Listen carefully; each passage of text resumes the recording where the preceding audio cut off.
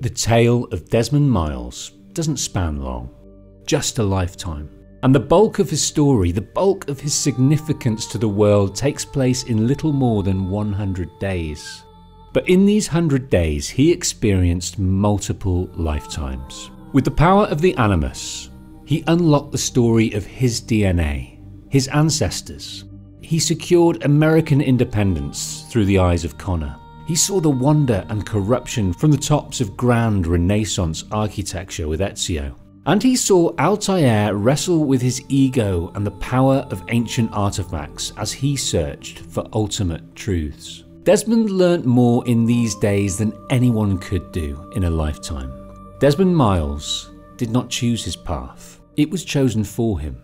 Throughout his life, he has raged against those that hope to use him for their own ends. In this, he failed. But the choice he would ultimately get to make would be his and his alone. In those 100 days, the skills he's gained, the knowledge he would learn, would get him to that pivotal moment.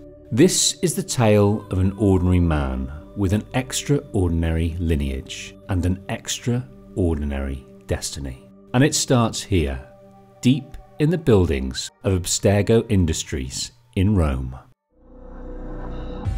This is Desmond Miles, and he is trapped against his will to perform a task he knows nothing about. It's 2012. Abstergo Industries have no right to hold him. They're a corporate company, famous for their pharmaceutical products, but beneath that facade hides a collective with evil intent. What do they want with Desmond? You have information we need, Mr. Miles. The Abstergo scientists watching Desmond are Doctors Warren Vidic and Lucy Stillman. They assess Desmond while in the Animus. You're inside the Animus. It's a projector that renders genetic memories in 3 dimensions. Desmond is special because his genetic memories might just help them find the thing that Abstergo desperately need. Desmond grew up in the Farm, a commune of the Assassins, an ancient order with a sole purpose to rid the world of tyranny. Desmond comes from a long lineage of great assassins, one of them being Altair ibn La-Ahad. I'm the Patient Wolf, and welcome to my channel. I tell stories, and at the moment I'm on a mission to encapsulate the complete story of the Assassin's Creed franchise, the first 5 of which tell the story of our hero, Desmond Miles. The 6th installment Black Flag will be out on this channel very soon, so make sure to subscribe and hit the bell to be informed when it does. A like on this video will do it wonders. Go on, do it now. Each of my videos take hours to record, script and construct, so if you would like to support this work and get exclusive ad-free access weeks before anyone else, then consider joining my Patreon, where patrons contribute to my doing this work for you. So settle in, relax and get ready to experience this complete story. Please enjoy the pentalogy of Desmond Miles. This is the closest we can get, so it's where we'll have to start. 1191. The Holy Land, war ravaged by King Richard's Crusades. For Altair, there are 4 cities, connected by the barren lands of the Kingdom of Heaven: Damascus, Acca, Jerusalem and Masyaf, home to the assassins and their leader Al-Mualim. It was Al-Mualim that sent Altair and 2 fellow assassins, Malik and his brother Kadar, on a mission to Jerusalem to retrieve a treasure. I would not have taken the life of an innocent. Follow the creed. It matters not how we complete our task, only that it's done. But this is not the way of— My way is better. Robert de Sab, his life is mine. Do not compromise the Brotherhood. And what is it you want? Blood. No! Don't! I spare you only that you may return to your master and deliver a message. The Holy Land is lost to him and his. Altair's arrogance not only led to the failure of their mission, but his fellow assassins were seemingly doomed. Altair returns to Masyaf to face the wrath of Al-Mualim. Do not speak, not another word. To compound his shame, Malik arrives having retrieved the treasure, but he returns injured and mourning his brother. He also reports that Robert de Sable is not far behind. Altair's reprimand can wait. The assassins do what they can to defend the city, but soon retreat to the castle. Return what you have stolen from me! My men do not fear death, Robert. They welcome it, and the rewards it brings. Go to God! A leap of faith that has fooled de Sable's men. Altair flanks them and springs the trap that ends the siege. But this is not enough to undo Altair's transgressions against the Order. We are nothing if we do not abide by the Assassin's creed. 3 simple tenets. Stay your blade. Hide in plain sight. The 3rd and final tenet. Never compromise the Brotherhood. Altair contravened all of these, and all that has happened to Masyaf is due to that. Peace be upon you, Altair.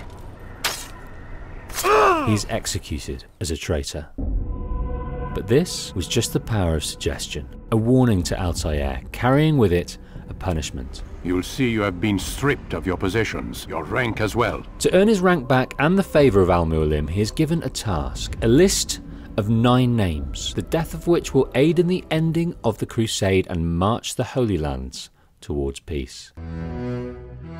Altair must do this single-handedly, not with the help of his juniors. He must travel to the various cities, do his own legwork, his own research, listening patiently on the streets, using sleight of hand to attain knowledge, chasing down those with information on how to best take out these warmongers that plague these lands. After he has done this, he must ask permission from the Assassin's Bureau to carry out his plan. Altair must swallow his pride and become a novice again. He starts this in Damascus with the weapons dealer, Tamir. Altair has done his research. He knows the evil of this man. He is sure it is Tamir's time to die. Be at peace, for I serve a far nobler cause than mere profit, just like my brothers. Brothers. You've done well, Altair, and I'm confident that this is but the first of many successes. Go now, either to Acca or Jerusalem. In those cities, he sees to the death of 2 more evil men. Garnier de Naplouse, a crusader who drives people to madness testing his herbal concoctions, but in the planning of this kill, Altair uncovers a connection. A cooperation between Garnier, a crusader, and Tamir, a Saracen, and the man he was about to kill, Talal. Providing the test subjects for Garnier was Talal. Why would enemies be working together? I took them not to sell, but to save.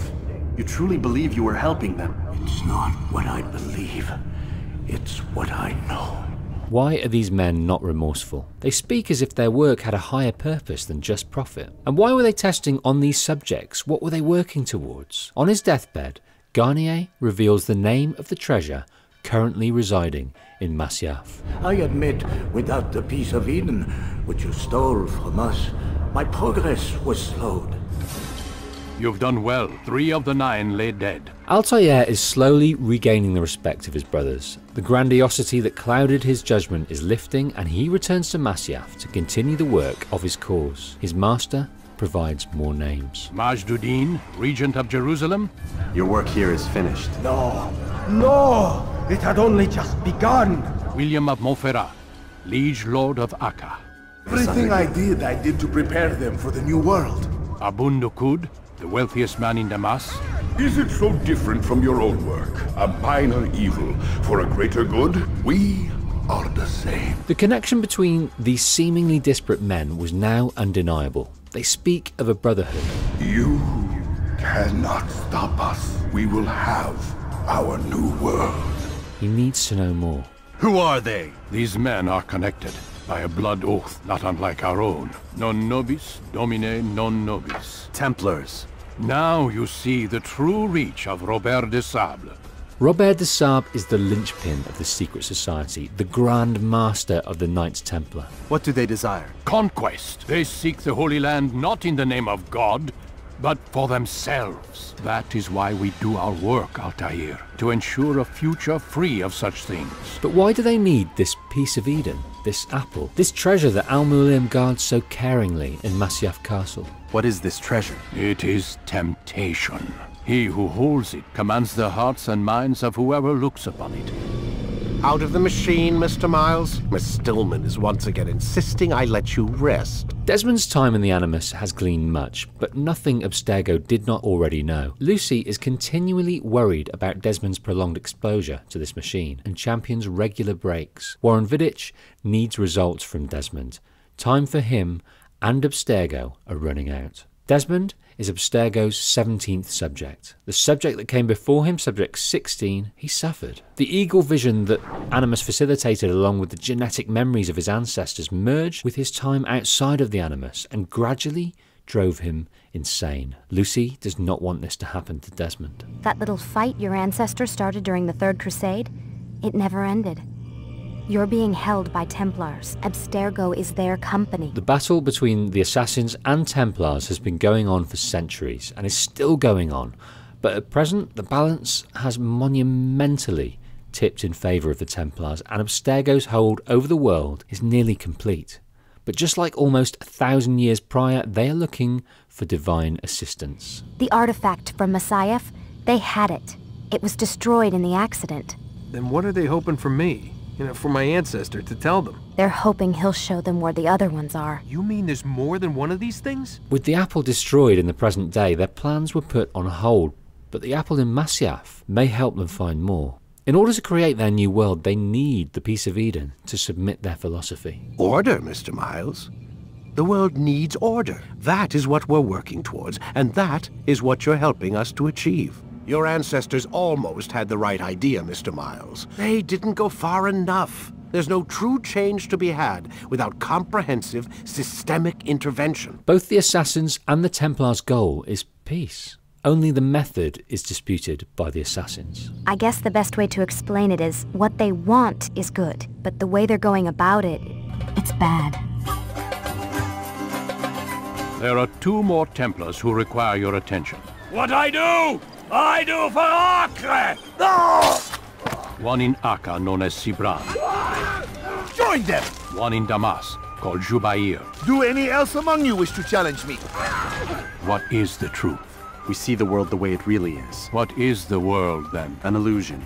One which we can either submit to, as most do, or transcend. Do you see now why the Templars are a threat? Whereas we would dispel the illusion, they would use it to rule.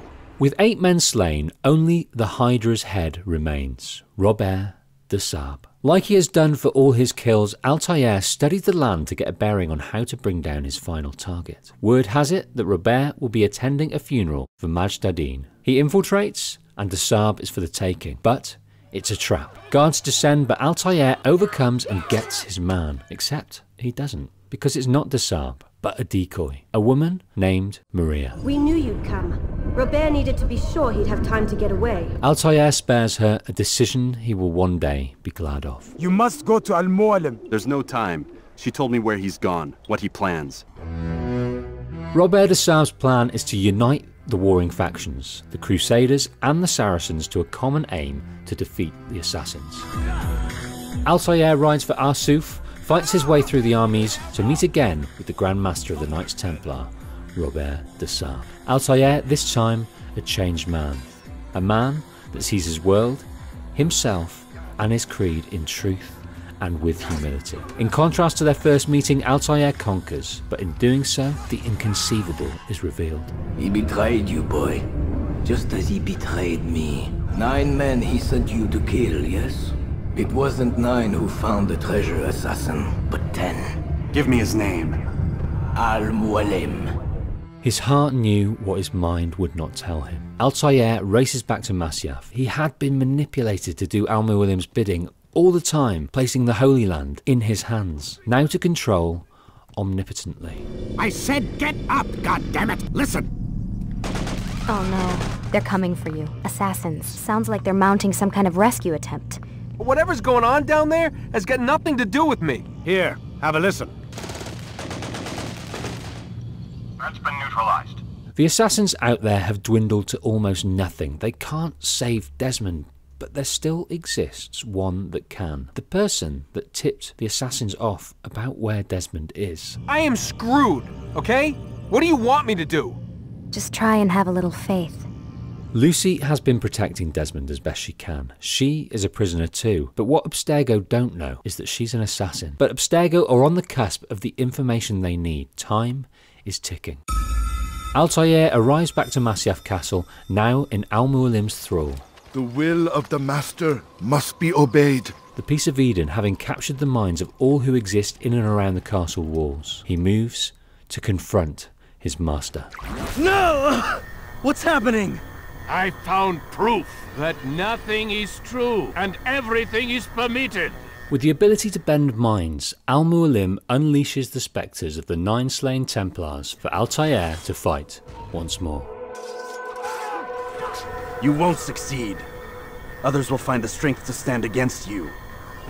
And this is why, so long as men maintain free will, there can be no peace. And you refuse to give up this evil scheme. It seems then we are at an impasse. No, we are at an end. Altair has been under the wing of Al-Mualim all his life, but his new reinforced understanding of the Creed compels him to not only end his master's existence, but the artifacts too. You held fire in your hand, old man. It should have been destroyed. Never. Then I will. We'll see about that. As Al-Mualim releases his grip on the apple, Abstergo gets the information they desire. The apple reveals a map to all the remaining pieces of Eden. Destroy it! I can't. 1,000 years from this moment, the hunt for just one of these divine artifacts begins. The upper management have what they want. Warren Vidic is relieved, his task fulfilled. Lucy champions keeping Desmond alive for this next stage of Abstergo's plan. They leave. What the hell is that?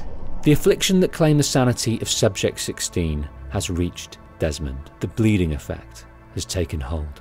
Oh my God. And what happened to him? What does it mean, I wonder? To be continued.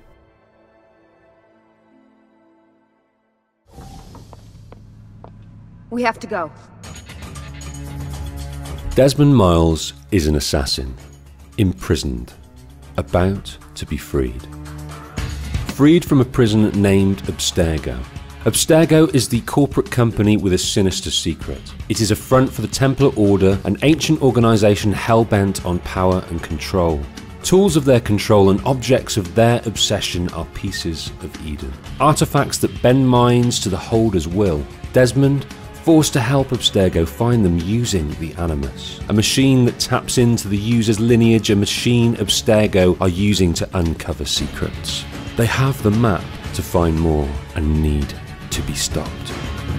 Luckily, Desmond has an ally. Lucy Stillman, an undercover assassin, is going to break him free. But before they escape to the assassin hideout, Desmond needs to synchronize with a new ancestor. An ancestor that will aid in their war against the Templars. What shall we call him, my love? Ezio. Ezio Auditore da Firenze. Florence, 1476. At the height of the Renaissance movement, a time of great cultural advancement. Science, art, but also money and power. Ezio was born into this money and power. A member of the Auditore banking family. Friends of the Medici. It was a carefree time for Ezio. He had a loving family, supportive friends, and a way with women. Life was good. They never change. But unbeknownst to Ezio, his life was about to be changed irreparably. The Auditores have enemies. Desmond and Lucy are free from Abstergo and safe in the assassin hideout in Rome. In Lucy's absence, Rebecca Crane, with help from Sean Hastings, has developed Animus 2.0. And with the Animus memory Lucy stole from Abstergo, Desmond is ready to be plugged back in, this time in cooperation and a cause of hope. We're losing this war, Desmond. We're going to train you. Turn you into one of us. You broke me out of Abstergo and brought me here just to make me an assassin? Look, there's more to it than that, but it'll have to wait. Trust me.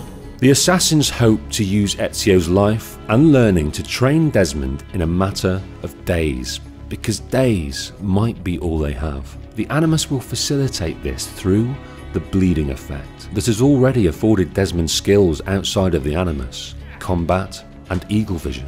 But they must be careful. Too much exposure and Desmond could end up like others, like Subject 16. All right, I'm in. Here we go. Ezio's father, Giovanni, was trained in banking and the head of the Medici Bank, but he was also trained in skills he used secretly, kept secret from his children. Giovanni is an assassin, a member of the Italian Order and currently investigating for Lorenzo de' Medici, ruler of Florence. Giovanni had uncovered a plot that had already seen the assassination of the Duke of Milan, a plot that looked to seize power across Italy. Giovanni fears Lorenzo and Florence was next. Giovanni already knew the mastermind of this conspiracy, Rodrigo Borgia, the head of the Templar Order. There were other names too. The only one he knew for sure, Francesco de' Pazzi, head of the other powerful family in Florence. The Pazzis, jealous of the rise of the Medicis and resentful of the Auditore's involvement. Giovanni had the information to take them down, but with Lorenzo out of the city, the Templars took the opportunity to take down Giovanni, the man threatening to derail their plan. Ezio returns from running errands for his father. They took your father and brothers to the Palazzo della Signoria, to prison. Making sure his mother and sister were safe, Ezio climbed the prison tower under cover of night. Listen closely. Return to the house. In my office is a hidden door.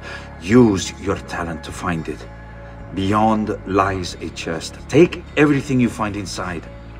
Much of it may seem strange to you, but all of it is important. Unsure as to their significance, Ezio puts on the robes, sheathes the sword, takes the scroll, a strange device, and a letter.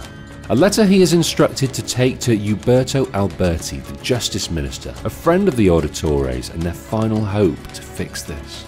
Ezio leaves his father's secret chamber. His world is rocked by the revelation that there is more to their father than they had known. It's a misunderstanding, Ezio. I'll clear everything up. I'll present these papers at their hearing in the morning, and they'll be released. Don't worry, Ezio. Everything is going to be fine. Except it won't. It will never be the same again because Alberto is not a friend. He is in league with Rodrigo Borgia, and driven by his own need for revenge, Ezio's father and brothers are executed before his eyes. You may take our lives this day, but we will have yours in return, I swear! We will! Father! There! Grab the boy! He's one of them! Ezio runs to escape the same fate and returns to the remaining Auditores, his mother Maria and sister Claudia. They are kept in a bordello run by Paola. I can't stay. Why? Where are you going? To kill Uberto Alberti.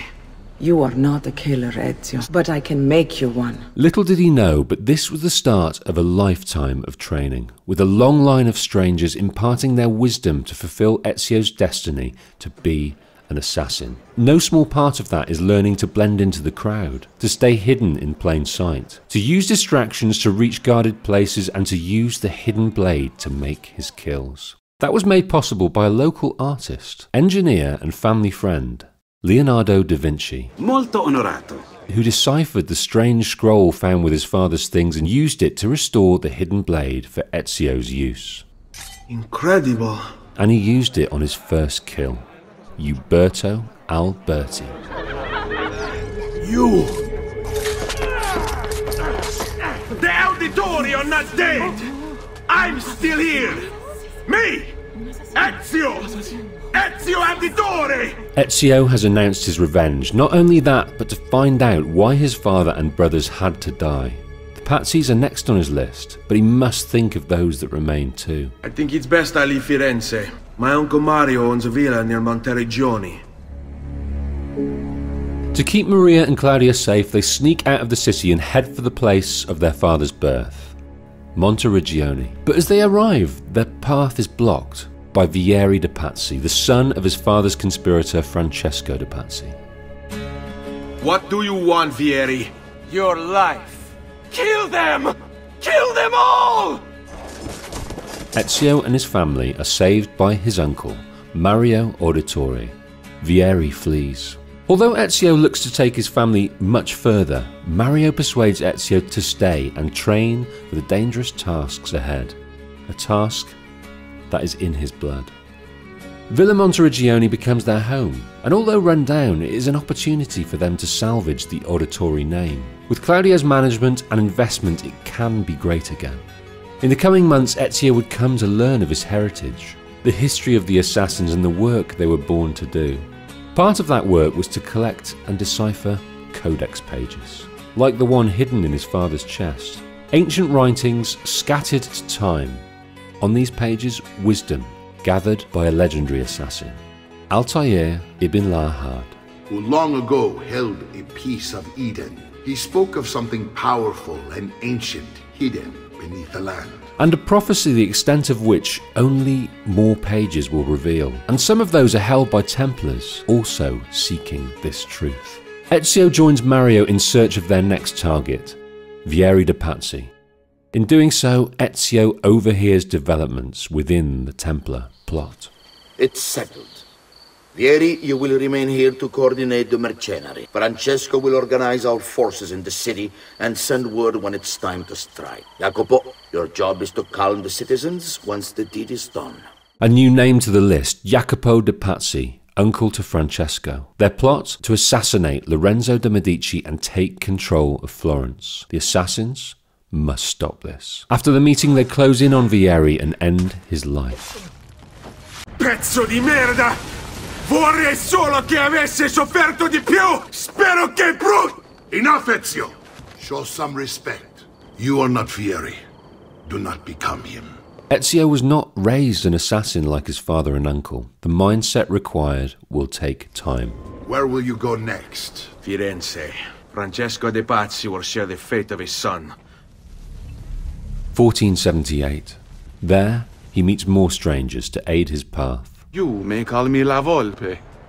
At your service, Messer Ezio. Francesco de' Pazzi is meeting his people inside that church. A meeting in which Ezio learns more of the plot, where the assassination attempt will take place, when, and names of others involved in the Pazzi conspiracy. If they succeed, if we lose Lorenzo and Firenze falls to the Pazzi, it will not come to that. The Pazzis end the life of Lorenzo's brother, but Ezio shepherds the ruler of Florence to safety. Francesco de' Pazzi, help save our city, Auditore. Kill him. Now Firenze will judge you for what you've done. Requiescat in pace. With Francesco dead, Jacopo flees. Lorenzo has the remaining names of the Pazzi conspiracy, who may help track Jacopo down. Antonio Maffei. No grazie. Archbishop Francesco Salviati. Where is Jacopo? He knows you come for him. Stefano da Bagnone. They meet in the shadow of the Roman gods. And Bernardo Baroncelli. We gather at the church when a meeting is called.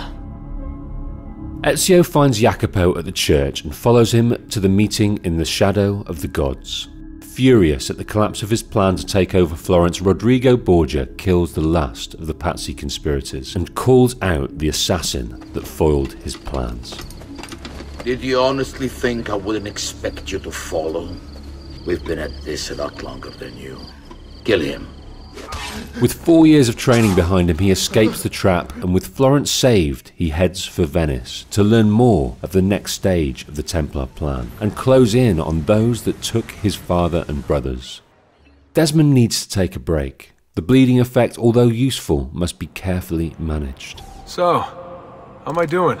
You've picked up every single one of Ezio's skills. The adoption rate is fantastic. Another day or two and we'll be done. But Desmond is hallucinating, accessing memories outside the animus of fate that befell Subject 16 before he died. But before he died, he left a message, hidden in the animus brought over to 2.0. This message is broken up into fragments and scattered around Renaissance Italy. When whole, this message will be vital in understanding the origins of the pieces of Eden. Whilst reliving Ezio's memory, Desmond needs to collect these fragments. Venice, A city where trade is strangled and monopolized by the merchant Emilio Barbarigo, a member of the Templars and key to Borgia's plans in Venice. Ezio knows this is the next man on his list, but the palace in which he resides is too well protected and armed personnel too numerous. He will need help. Help arrives in the form of Antonio, Rosa, and their band of thieves. We know all about you, Ser Ezio. Your work in Florence and the rest of Tuscany. Good work, too, if a little unrefined. As Ezio helps break down Barbarigo's hold in the city, both Ezio and Desmond add more strings to their bow in becoming more rounded assassins. Your good work has restored us to our former strength, Ezio. We are ready to strike. Your little house of cards is crumbling, Emilio. Do not be afraid. I sought unity, stability, order. At too great a cost. Emilio is meeting with a man named Carlo. Carlo Grimaldi. He sits on the Council of 10. I have a meeting to attend. That meeting is attended by Carlo, Rodrigo Borgia, and 3 others. Those men are Silvio Barbarigo, cousin to Marco, and Marco's bodyguard, the loyal and dangerous Dante Moro. All of them Templars, looking to take control of Venice. After attempting to draw the current Doge of Venice to the Templar way of thinking failed, Carlo Grimaldi was to poison him, with Marco taking the seat of power. Another city, another plot, another building Ezio must infiltrate, but this time to save the Doge of Venice and the city from Templar hands. With Antonio's help, they recce the palace where the Doge resides. I must warn you. It's not going to be so easy this time. Palazzo Ducale is the most heavily guarded building in Venezia. Nothing is impenetrable. But not by traditional means. He needs the help of the genius inventor Leonardo and his yet untested flying machine. Like an eagle, Ezio descends on the roof of the palazzo to the rescue of the Doge. Stop! Signore, don't drink that! But he's too late. The Doge is poisoned. Ezio catches up with Carlo Grimaldi. With the Doge dead, the Templar plan is still on track, as Marco Barbarigo takes his place. Ezio waits for his chance to unseat him, and uses the Carnival as cover to do so. As Marco gives a speech to the revelling crowds, Ezio strikes. With Rodrigo Borgia away in Rome, Silvio and the bodyguard Dante are all that remain of the Templar plot in Venice. Silvio has amassed an army in the military district. In order to break that control, Ezio must have an army of his own. Bartolomeo d'Alviano is the man you seek. About goddamn time! He and his men have little love for Silvio. With his help, they storm the district. Now Silvio will see just how grave a mistake he's made. Ezio catches up with them both, fleeing towards a departing ship. Why the boats? I thought you sought the Doge's seat. Just a distraction. We were meant to sail. Sail where? I'll never tell. Cyprus is their destination. They want... To find out what the Templars sought in Cyprus, Ezio would have to wait 2 years. Time for Ezio to find and decipher the remaining codex pages, and with the help of Leonardo, he revealed more of the prophecy. The prophet will appear when the second piece is brought to the floating city. A prophecy hidden in the codex, leading to an ancient vault that holds something very powerful. What if that's why they sent the ship to Cyprus? To find this piece of Eden? The killing of Mocenigo, even the Medici, my father and brothers. It was all part of his plan. To find the vault, the Spaniard. The Templar boat returns from Cyprus, carrying the piece of Eden. Ezio infiltrates, disguises himself, and joins the triumphant Templar soldiers, carrying the much-longed-for piece of Eden to the waiting Rodrigo Borgia. Where is he? Who? Your prophet. How many people have died for these? I am the prophet. Now give me the apple. Borgia guards descend, but to Ezio's surprise, so do his allies. All the people that have shaped him and helped smooth his path over the last 10 years. 10 years of vengeance. These seemingly disconnected individuals come together to see off the Borgia soldiers and protect the apple. They do so but Rodrigo Borgia escapes. What are you all doing here? Perhaps the same thing you are, Ezio. Hoping to see the Prophet appear. A Prophet's arrival was foretold. And unbeknownst to us, here you are. Perhaps all along, you were the one we sought. A new face for Ezio, but Niccolo Machiavelli will explain the tie that binds all these people, these friends. They are assassins. It's true, Nipote. We have all been guiding you for years, teaching you the skills you would need to join our ranks.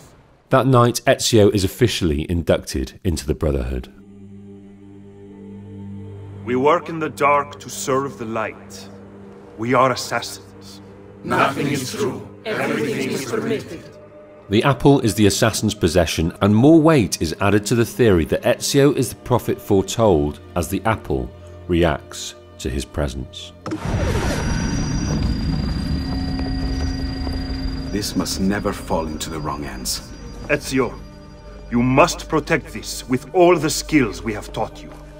They have the apple, but the Templar plot is still alive and well in the hands of Rodrigo Borgia, and it will be another 10 years before the assassins are able to strike again. 10 years to source the remaining codex pages while locked in a seemingly perpetual struggle to keep hold of the apple. But keep hold of it, they do. 10 years later, with the apple in hand, the year is 1499. Rodrigo Borgia has extended his power throughout Italy and the world, as he is now Pope. And for the assassins, the time has come. Let us finish what you and my father started all those years ago. Perhaps now we can finally make sense of this prophecy and put a stop to whatever it is the Spaniard is plotting. We should start by locating the vault. The codex pages will lead us to it. When the pages are brought together with the apple, they reveal a map. A map that reveals the location of the vault. It exists in the Vatican City. It looks like the vault is in Roma. Then the Spaniard.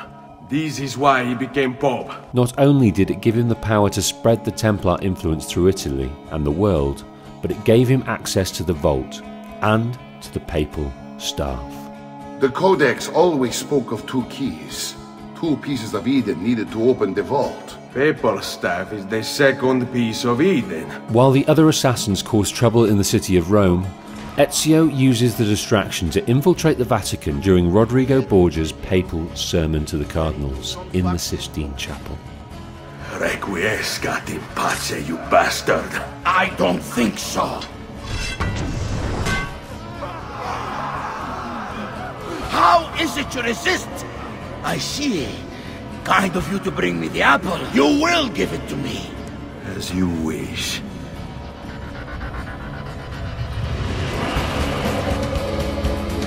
The two battle, both imbued with the power of the piece of Eden they possess. But Rodrigo, more familiar with the artifact's power, overcomes Ezio. And now, to deal with you. He now has both pieces of Eden and the location of the vault. His decades of work has reached its conclusion. He heads towards his perceived destiny. Ezio, injured but able to stand, uses his skills to pursue Rodrigo. Open, damn you! Open! It's over, Rodrigo. Get it over with, then. No. Killing you won't bring my family back. Ezio elects to spare the false prophet Rodrigo, and on touching the staff paired with the apple, the vault door opens, allowing the prophet to enter. Greetings, prophet. It is good you have come. Let us see it, to give thanks. The hologram that Ezio faces is Minerva. You are gods. No, not gods. We simply came before. Minerva is a projection from an advanced intelligence that existed before man. In fact, they created man. Man did not evolve. This was a fact fabricated by the Templars to protect the secrets they wished to take advantage of. The ones that came before made humans as slaves, but the oppressed rose and overcame their masters. Shortly after that, a celestial event occurred that wiped out almost all life. Those that remained from both sides work together to rebuild. Even when we walked the world, your kind struggled to understand our existence. You may not comprehend us, but you will comprehend our warning. Our words are not meant for you. I do not wish to speak with you, but through you. You are the prophet. You've played your part. The person Minerva was to commune with is Desmond. Through the Animus to deliver a message, to warn of the coming of another celestial event, an event that could literally shake the world to its core, taking some, if not all, of humanity with it. The ones that came before have now died out, but what they left behind was vaults like these. Temples, within them the wisdom to help humanity stop the catastrophe from ever happening again. Desmond is chosen as the one to bring this about. You must find the other temples, if you can find them. If their work can be saved, so too might this world. Be quick, for time grows short, and guard against the cross, for there are many who will stand in your way. We are gone now from this world, all of us. We can do no more. The rest is up to you, Desmond. What the fuck? Desmond has an importance far greater than the assassins, the Templars, even himself had imagined. But there is no time for Desmond to reflect on this. The Templars have found the assassin's hideout. Among them, Warren Vidic, Desmond's former captor and the man in charge of Abstergo's Animus project. Mr. Miles, this is an unexpectedly pleasant turn of events. What do you want, Vidic? There's still so much work for us to do together. As the Abstergo men look to take Desmond back, he puts all the skills he has learned through Ezio via the Animus to the test and sees off the threat. Enjoy your victory, Mr. Miles. Temporary as it is. With the hideout compromised, this team of assassins need to move on. Move on to continue their work. The rest is up to you, Desmond. What? Ezio, in the vault below the Vatican in 1499, was left astounded and confused in equal measure. Please wait, I have so many questions. Desmond, in the Animus at their Rome hideout in 2012, feels much the same. Rebecca, what's going on? I have to run some diagnostics. I'll get back to you. But Abstergo, the Templars have caught up with the assassins. Desmond and his fellow assassins are on the run once more. The organisation the assassins have been battling for millennia are winning. Their numbers have dwindled to almost nothing. They still have teams based around the world, but many are dead or missing in action. Those that remain are trying their best to stifle Abstergo's search for other pieces of Eden, the ancient tools of control created by an ancient civilization. Abstergo need just one of them for a special project, a satellite launch that will further strengthen their control over the world and its people. The assassins in Italy need to source a location Abstergo won't easily find them. They gravitate to a place of great importance to Desmond's ancestor Ezio, the Auditore Villa in Monteriggioni, Tuscany. Both Ezio and Desmond are in the dark about many things, but they do know this. Minerva, a hologram from a race long dead, delivered a clear message. A celestial event is on its way. Not in Ezio's time, but perhaps in Desmond's. It is up to him.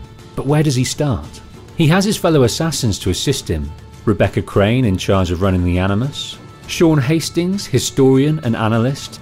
And overseeing everyone, Lucy Stillman. In the Vatican, Minerva talked about other temples, that they're the key to preventing whatever terrible thing is about to happen to the Earth. But where are these temples? To find the temples, I'm convinced we need to get our hands on Ezio's Apple of Eden. Minerva altered it somehow when she touched it. Despite being underdogs, the assassins have one advantage. Abstergo do not know about the temples, and they don't know about Ezio's apple.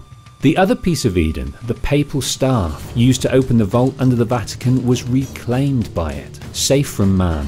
but Ezio has the apple. He may not understand all the words of Minerva, but he understands the power of the apple. He needs to keep it out of the hands of man, out of the hands of the Templars. The search for the temples, and perhaps the tools to combat the impending celestial event, is the main priority for Desmond and his assassins. For Ezio and his assassins, there are more immediate matters. Ezio and his uncle Mario Auditore flee the Vatican. Ezio, for now, entrusts the apple to Mario, and they leave Rome to return to the Auditore villa in Monteriggioni. This place just keeps getting better.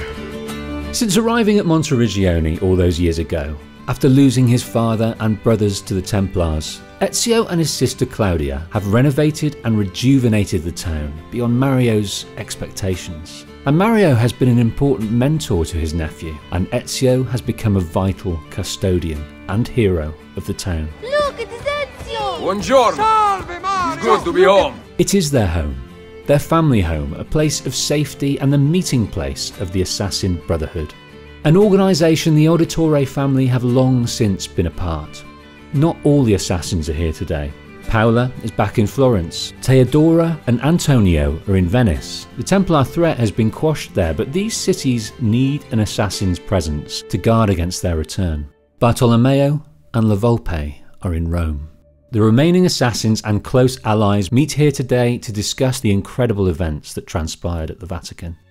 Ezio regales them of tales of Minerva, the ancient civilization, the temples, and that mysterious name, Desmond.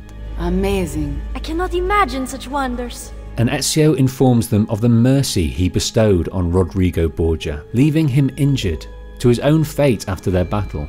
Mercy, a trait hard earned over the years, since his early need to indulge his anger and seek revenge on those that killed his family. The Spaniard lives! The assassin Niccolo Machiavelli is shocked at Ezio's decision not to end the threat of the Borgia when he had the chance. Once our enemies are dead, we can speak of vaults and gods and ancient places. The assassins know that they need to investigate Minerva's message further, but for now, the Order has a more imminent threat: the Borgia's hold on Italy. The assassins disband to consider their plight. Machiavelli, disappointed, heads to Rome, and Ezio catches up with an old friend, a friend of the assassins, the Countess of Forli, Caterina Sforza. Shh! What's that? Probably just training exercises.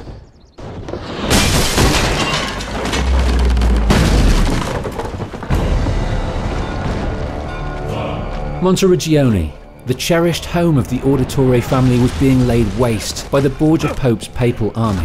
Do you have it? I am keeping it safe. We need to hold them off until the townspeople have escaped. With the apple still safe, they wish each other luck, and Mario leaves to meet the attack head-on, while Ezio looks to protect the walls. Uncle, be careful. I will. As half a life's work crumbles around him, Ezio knows the town is lost. But they can save its people. Ezio mans the cannons to stem the Borgia attack. As the last of their people escape, the gates are breached.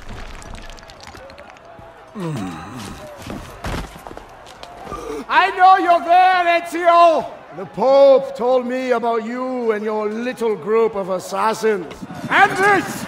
So consider this an invitation from my family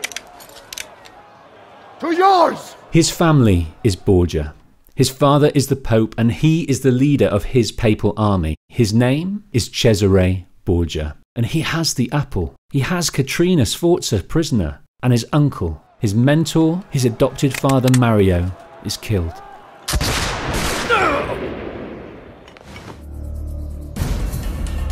He has no time to process this yet. He must see that all have escaped, including his last remaining relatives, his mother and sister. Although wounded, he fights his way to the villa. Stop! Wait for us! Where does this passage lead? To the north.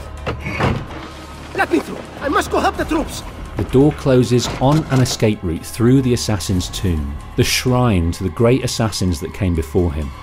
They exit the walls. Mario is dead. Take Mother to Firenze. You are not coming with us. Where are you riding? To Roma. Go, my son. Destroy them. But remember for whom we assassins fight. With revenge in his heart once more, he heads to Rome, the seat of Borgia power, to not only finish what he started with the Borgia Pope, but to end the life of his son Cesare and claim back the apple. They must be eradicated for the good of the people, and to avenge his uncle Mario. But the injury he suffered will prevent this for now.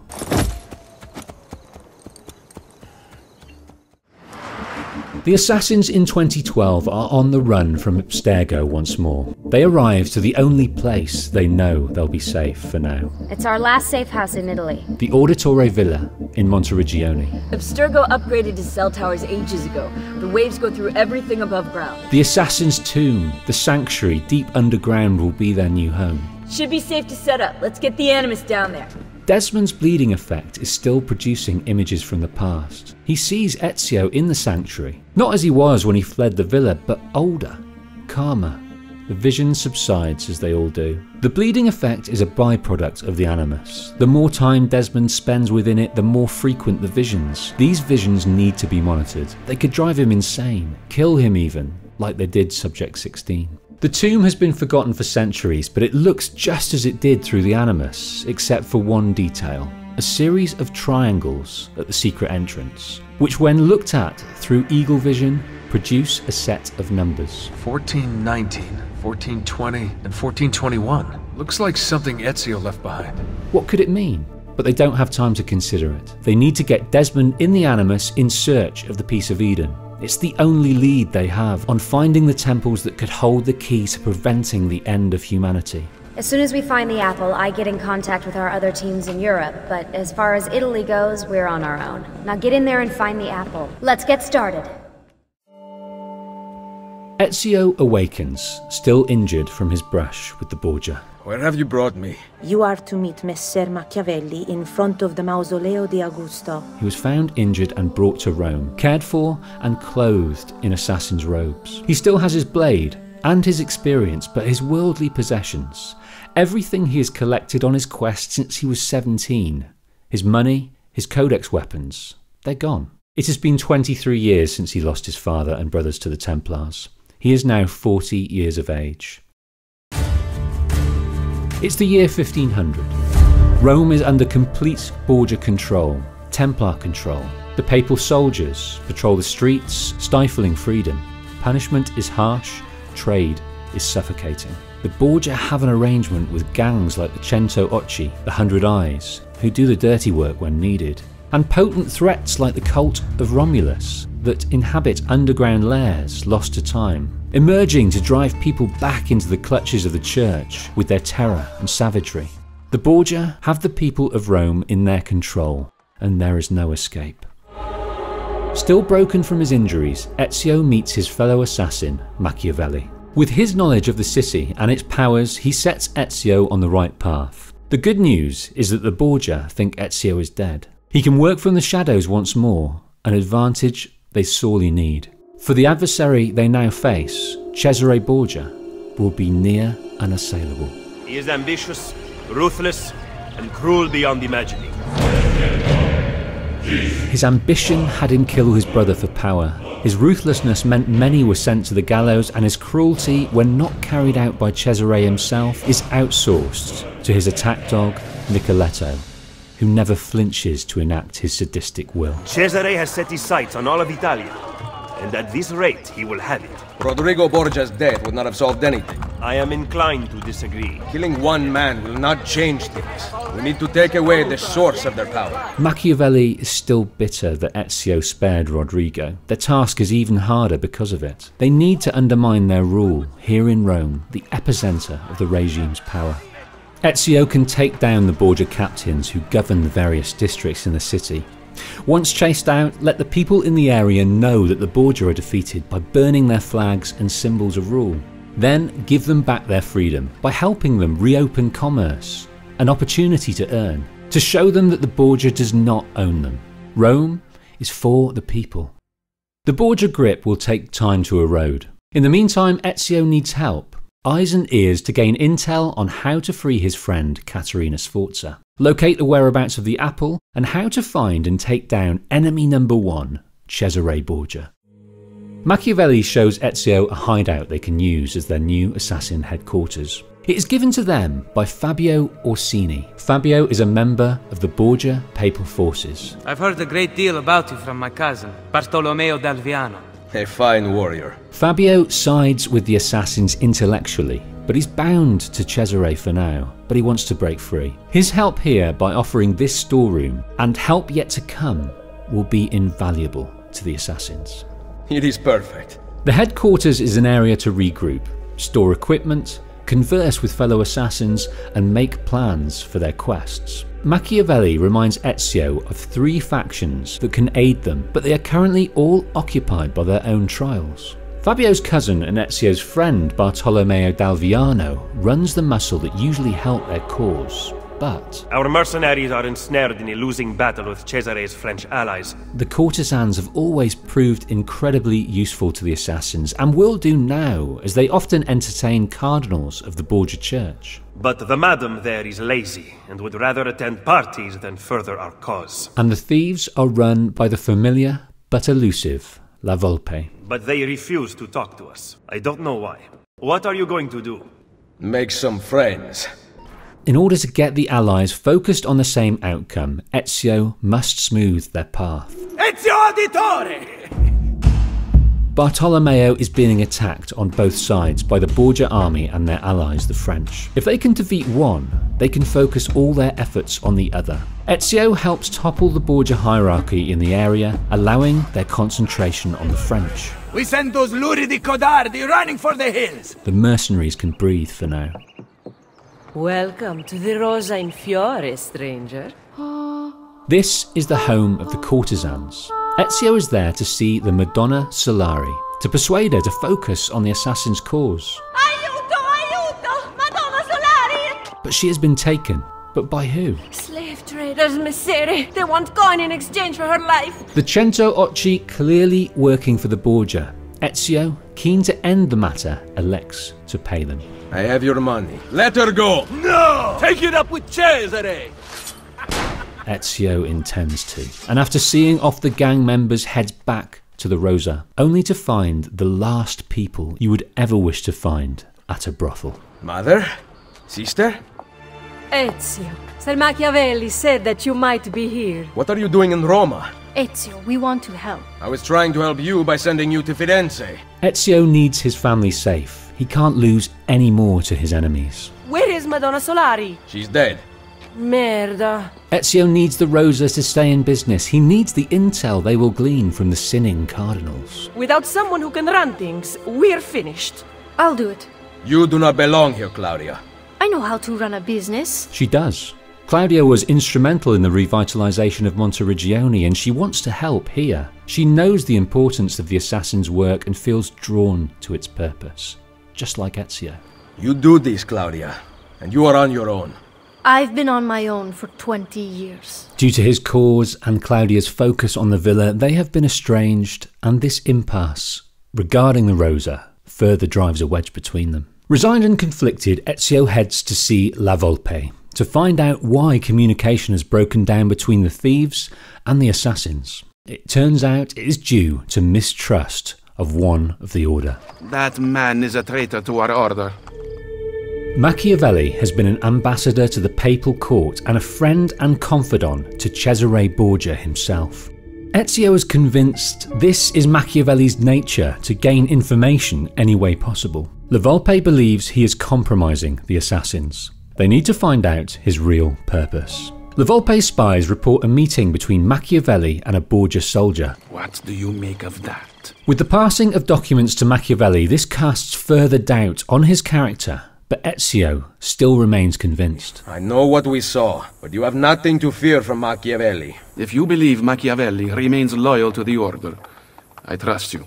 La Volpe's suspicions are calmed for now, and with the help of his thieves, Ezio now has all the allies by his side once more. Ezio oversees the development of the premises of each guild, and in return, Each will aid Ezio and the assassins in their quests. La Volpe and his spies will search for the apple. My spies tell me that the apple has been secreted to someone for a study. I am working on determining his identity. Claudia and her courtesans will find where Caterina Sforza is being held. Caterina will be moved to the prison within the castello next week. Bartolomeo will find the location of enemy number 1, Cesare Borgia. That bastardo Cesare is in the Castel Sant'Angelo with the Pope. Able to kill 2 birds with 1 stone, Ezio awaits outside the Castello Sant'Angelo for the arrival of the shackled Caterina Sforza. Who put you up to this? Was it your brother or your father? Perhaps a bit of both? Perhaps at the same time? Chiudi la bocca! None speak ill of the Borgia! Overseeing the prisoner is another Borgia, more beautiful but no less cruel, Rodrigo's daughter, Cesare's sister, Lucrezia Borgia. Ezio infiltrates the castello just in time to overhear Cesare meeting his captains and conspirators. Forget the Pope, you only answer to me. Seeing them together, Ezio is transported to the moment the villa walls were breached, the moment his uncle was taken. Lucrezia, these men, all flanked Cesare as his town and uncle were taken. One is Octavian de Valois, general of the French allies currently locked in battle with Bartolomeo's men. His right-hand man, the dangerous Micheletto. The third, dressed in cardinal's robes, is as yet unknown to Ezio. What of Il Vaticano? That tired old man's club. Play along for now, but soon we will have no need of them. Ezio continues on as this information sinks in. Rodrigo and his son may want the same things, but it seems by different means. They are not working together, and Cesare wants power, the reins of Italy to himself, not hampered or overshadowed by his father. Further on, Ezio witnesses the unconventional bond between the Borgia siblings. Lucrezia, have you talked to the Pope about the funds requested by my banker? He is away from the castello, and he might need some convincing when he returns. That shouldn't be a problem, should it? Once I have secured the throne of Italia, you are going to be my queen. Cesare leaves the castello before Ezio has a chance to get near. The Pope, contrary to the assassin intel, is nowhere to be seen. This is strange, but Ezio can still aid Caterina. That puts you in your place. Lock it and give me the key. Ezio must get that key. My fight is not with you, Lucrezia. Free Caterina, and I will stand down. Impossible. Then you leave me no choice. Rescuing princesses from castles now? Ezio drags Lucrezia kicking and screaming to the cell of Caterina. Caterina knowing where the key is to free herself. Guards! Guards! That's enough out of you! They flee, battling the papal soldiers, and return to the assassin hideout to convalesce and regroup. Cesare has left Rome to fight his conquests in Italy at large. They won't be able to get close to him at present. All they can do is further destabilise the Borgia grip on Rome. They can do this by bringing others to their cause. To win this war, Machiavelli, we need loyal soldiers. By recruiting enemies of the state, we arm those who have been disarmed by the Borgia. Ezio aids Borgia's enemies. The liberation of Roma has begun. Your cause is also mine. My life is at your service. With each person they recruit, they contribute to their chance of overthrowing the Borgia. Ezio is building and growing their brotherhood. Caterina leaves to her besieged hometown of Forli with these parting words. You are the leader of the assassins now. Unite them, Ezio Auditore, and take back Roma. He aims to do so, and while scouring the city for candidates to their cause, he encounters an old friend. Ezio, over here. The artist, inventor, and genius that deciphered the Codex, Leonardo da Vinci. Come here.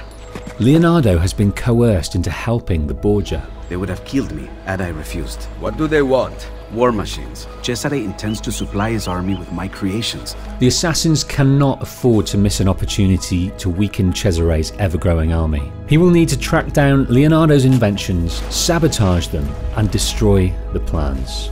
Their force will be too strong otherwise. Leonardo has other news. News of the apple. Cesare left it in my hands to study. Then Rodrigo took it from me, I know not where. The Pope has the apple once more. They must get to him, but he is locked away deep in the castello. They must also help Bartolomeo tackle the French army headed by de Valois, and they must also lure Cesare back to the city. For this, Ezio has a plan. If we cut off his funds, Cesare will lose his army and return without his men. Where does he get his money? All we know is that he is called the Banker. To find out the identity of the banker, Ezio needs to track the money. He tracks down the guards responsible for transporting the coin, takes the disguise of one of their number, and gains access to a party thrown by the banker.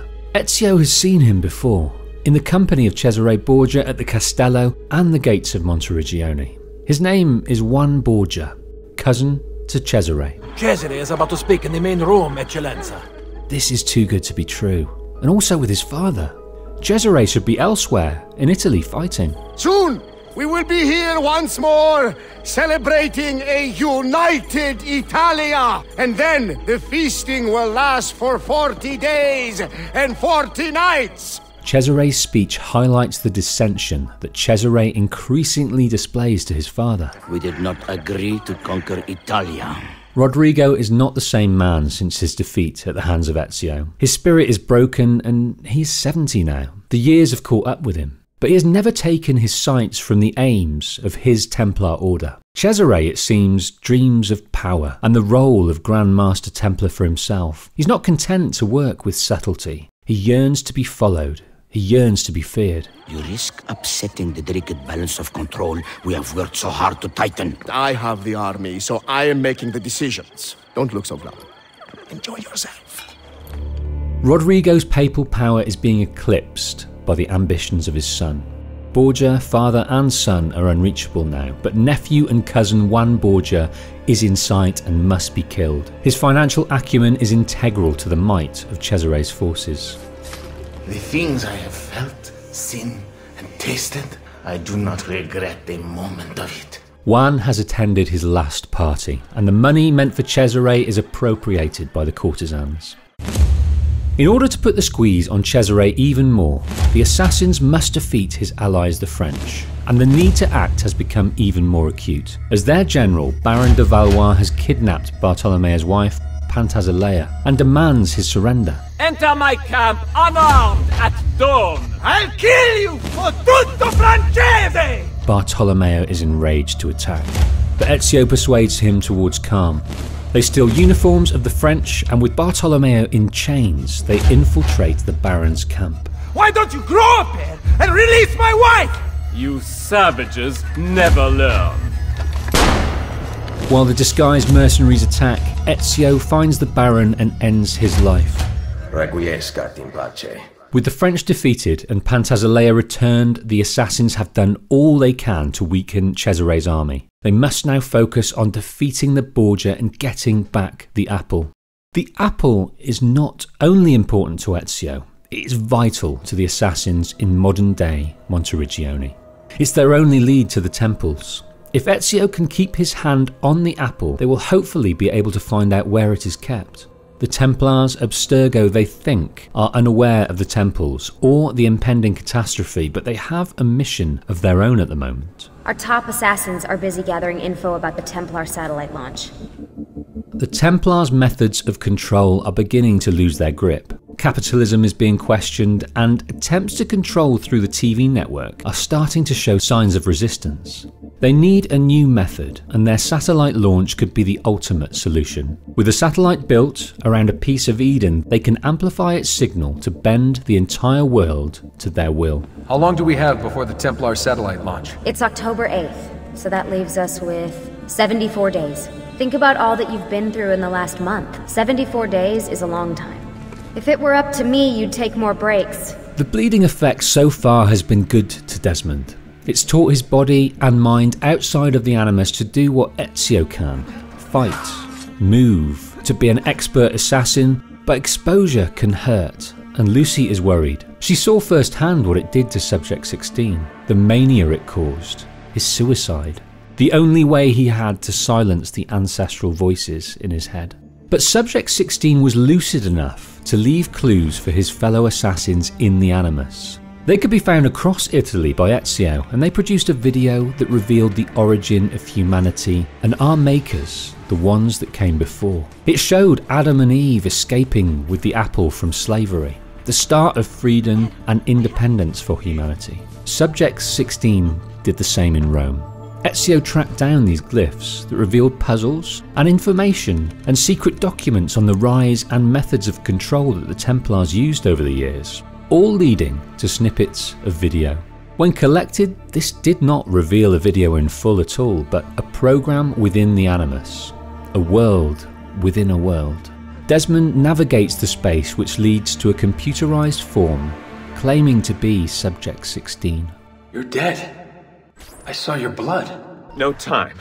It is far later than you know. Subject 16's insanity is well documented, but Desmond takes his words on board with amazement. She is not who you think she is. Who isn't? He also talks of Eden and finding Eve. The key, her DNA. Is he talking of the woman who escaped with the apple all those centuries ago? That Eve? I am with you till the end. Find me in the darkness. He can't be alive, but who was that? Does his ramblings mean anything? Not that Desmond can discern right now. He is reminded of the dangers of the Animus, but he must continue to find the apple. He owes it to Lucy, the team, the world. Weren't you the only assassin at Abstergo's Animus facility? How are you getting data from them? Some old passwords work, but I can't dig very far into the network. The assassins have their focus and all the intel they need. I'll rest once we have the apple. The apple lies well guarded behind the walls of the Castello in Rodrigo's hands, and Cesare will head there to seek support from the Pope for his ailing army. But their quarters in the Castello are highly secure. La Volpe may have the solution. There is a side entrance. Lucrezia's latest plaything, Pietro, has a key. La Volpe's spies will track him down. In private, La Volpe's suspicions of Machiavelli are re-emerging, as information has arisen regarding Ezio's last visit to the Castello. Someone warned Rodrigo to stay away from the Castello. And the Borgia have been alerted as to the location of La Volpe's spies. We must not be split apart by mere suspicion. Despite the mounting evidence, Ezio cannot bring himself to condemn Machiavelli yet. He moves with La Volpe to rescue his vulnerable spies, and in doing so sees a familiar face. One he has not seen since that fateful day at the villa. Un momento! You were at the Villa Auditore during the attack! He gives chase. Why did you run? You are the traitor, not Machiavelli. Long live the Borgia! The integrity of the assassins assured for now, Ezio and the thieves, having found Pietro, retrieve the key to the side entrance of the Castello. The assassins have the strength and means to finish this. This strength in unity has reminded Ezio of the importance of family. Call the assassins together and bring Claudia. Despite Ezio's anger at Claudia's insistence on running the Rosa in Fiore, her work has been integral to the strength of the assassins. He is proud of her, and their coldness towards each other must end. Mario, our father, and our brother, once stood around this fire. Now, I offer the choice to you. Join us. He inducts her officially into the Order, and whilst doing so, Machiavelli looks to recognise Ezio's importance. You have led the charge against the Templars and rebuilt this brotherhood. Now we must put Ezio where he belongs, at the head of the assassins. The seat Mario left needed to be filled, and with that, his nephew Ezio is now mentor of the Italian Brotherhood. His first act will be to end the Borgia control and retrieve the apple. Ezio gets there in time to see Cesare arrive at the Castello. I want to see the Pope! He uses the key to the side entrance and heads to the Pope's apartments. My funds! My troops! Gone! The Pope and his son's relationship has broken down, and Cesare's actions threaten all that the Templar have worked for. Rodrigo, with cantarella-laced apples, looks to end Cesare's life. I gave you everything, and yet it's never enough. Cesare! He intends to poison you! If I want to live, I live. If I want to take, I take. If I want you to die, you die! Where is the piece of Eden? Stop! I know where it is! And you did not tell me he had taken it? Despite Lucrezia siding with her brother, her loyalty is not returned. It's me, your queen. You are my sister, Nothing more. Where is the apple? Cesare, sickened but not killed by the poison, leaves armed with the apple's location. Ezio must learn of it too. Rodrigo is dead. Not at the hands of Ezio, but of his own kin. His influence created a den of vipers, and they both came back to bite him. Requiescat in pace. I know where that bastard is going. San Pietro, the pavilion in the courtyard. Ezio beats Cesare to St. Peter's and uses his gift to find where the apple is hidden. Looking for this. It ends now, assassino. My sword will take your life. But with the poison still running through his veins, he must retreat. Ezio uses the power of the apple to escape the Vatican and its papal guards and returns to the assassin hideout. Rodrigo Borgia is dead. And Cesare? Poisoned, but alive. We must not allow him to assemble his remaining supporters. With your aid, I will hunt him down. Over the coming weeks, Cesare stalls for time as he awaits the arrival of Micheletto and his army. And then you will see how quickly the assassini fall. You delude yourself, Cesare. Ezio uses the apple to put an end to the papal forces in Rome. With his power depleted, he also loses Templar control of the Vatican as they elect another pope not bound to their cause, Julius II. Rome is not the same as it once was. Borgia money has become tainted. You will regret this decision. The assassins have their apple, but Cesare still eludes them. It is nearly 2 years before they next get their chance. In that time, the tables in the city had turned. It was the Templars that needed to hide in the shadows. The Brotherhood receive intel that he is waiting at the gates for his forces to take Rome back. Gather the assassins. We face him together. Soon Micheletto and his army will arrive, but you shall be dead before then. Using the apple, they are able to overcome Cesare's men, but it might be too late. With the arrival of Micheletto's forces, even the apple might not be enough to overcome their sheer numbers. We will take back my city once and for all! Except, it's not Micheletto. His army has not arrived. It is a familiar face to the assassins. Bartolomeo's cousin, Fabio Orsini. By order of Pope Julius II, I arrest you, Cesare Borgia. No! No! This is not how it ends! Chains will not hold me! I will not die by the hand of man! Cesare is captured. For now, the assassins can rest. They have the apple. The Borgia are defeated. But something troubles Ezio. It was the manner in which he said it. Chains will not hold me. If you are so worried, there is a way to find out. Despite his fear of the apple, he knows that it will contain the answers he seeks. As the visions bombard him, he immediately understands why Cesare was confident that he would rise again. He knew he had help. Cesare was right. I have to leave. What do you intend to do? Plant a seed. What Ezio saw through the apple was that Cesare's right-hand man, Micheletto, would free him from his imprisonment. He would regain his strength and his men, and he would continue in his lust for power. Ezio also understood when and where they would meet again. It would be 4 years later, on a battlefield in Spain. But in the interim, he needs to give a safe home to the apple. Neither he nor any man should have access to it now. 1507. The Spanish lands of Viana. Ezio finally catches up with Cesare. How did you find it? The apple you stole from Mario Auditore, let me hear. He fights his way through the battlefield, through the conflict between the Borgia army and the army of Louis de Beaumont. Ezio cares not about the outcome of this conflict. It's not his fight. He only cares about getting his man. He finally meets him on the walls of Castle Viana. Come then, Ezio!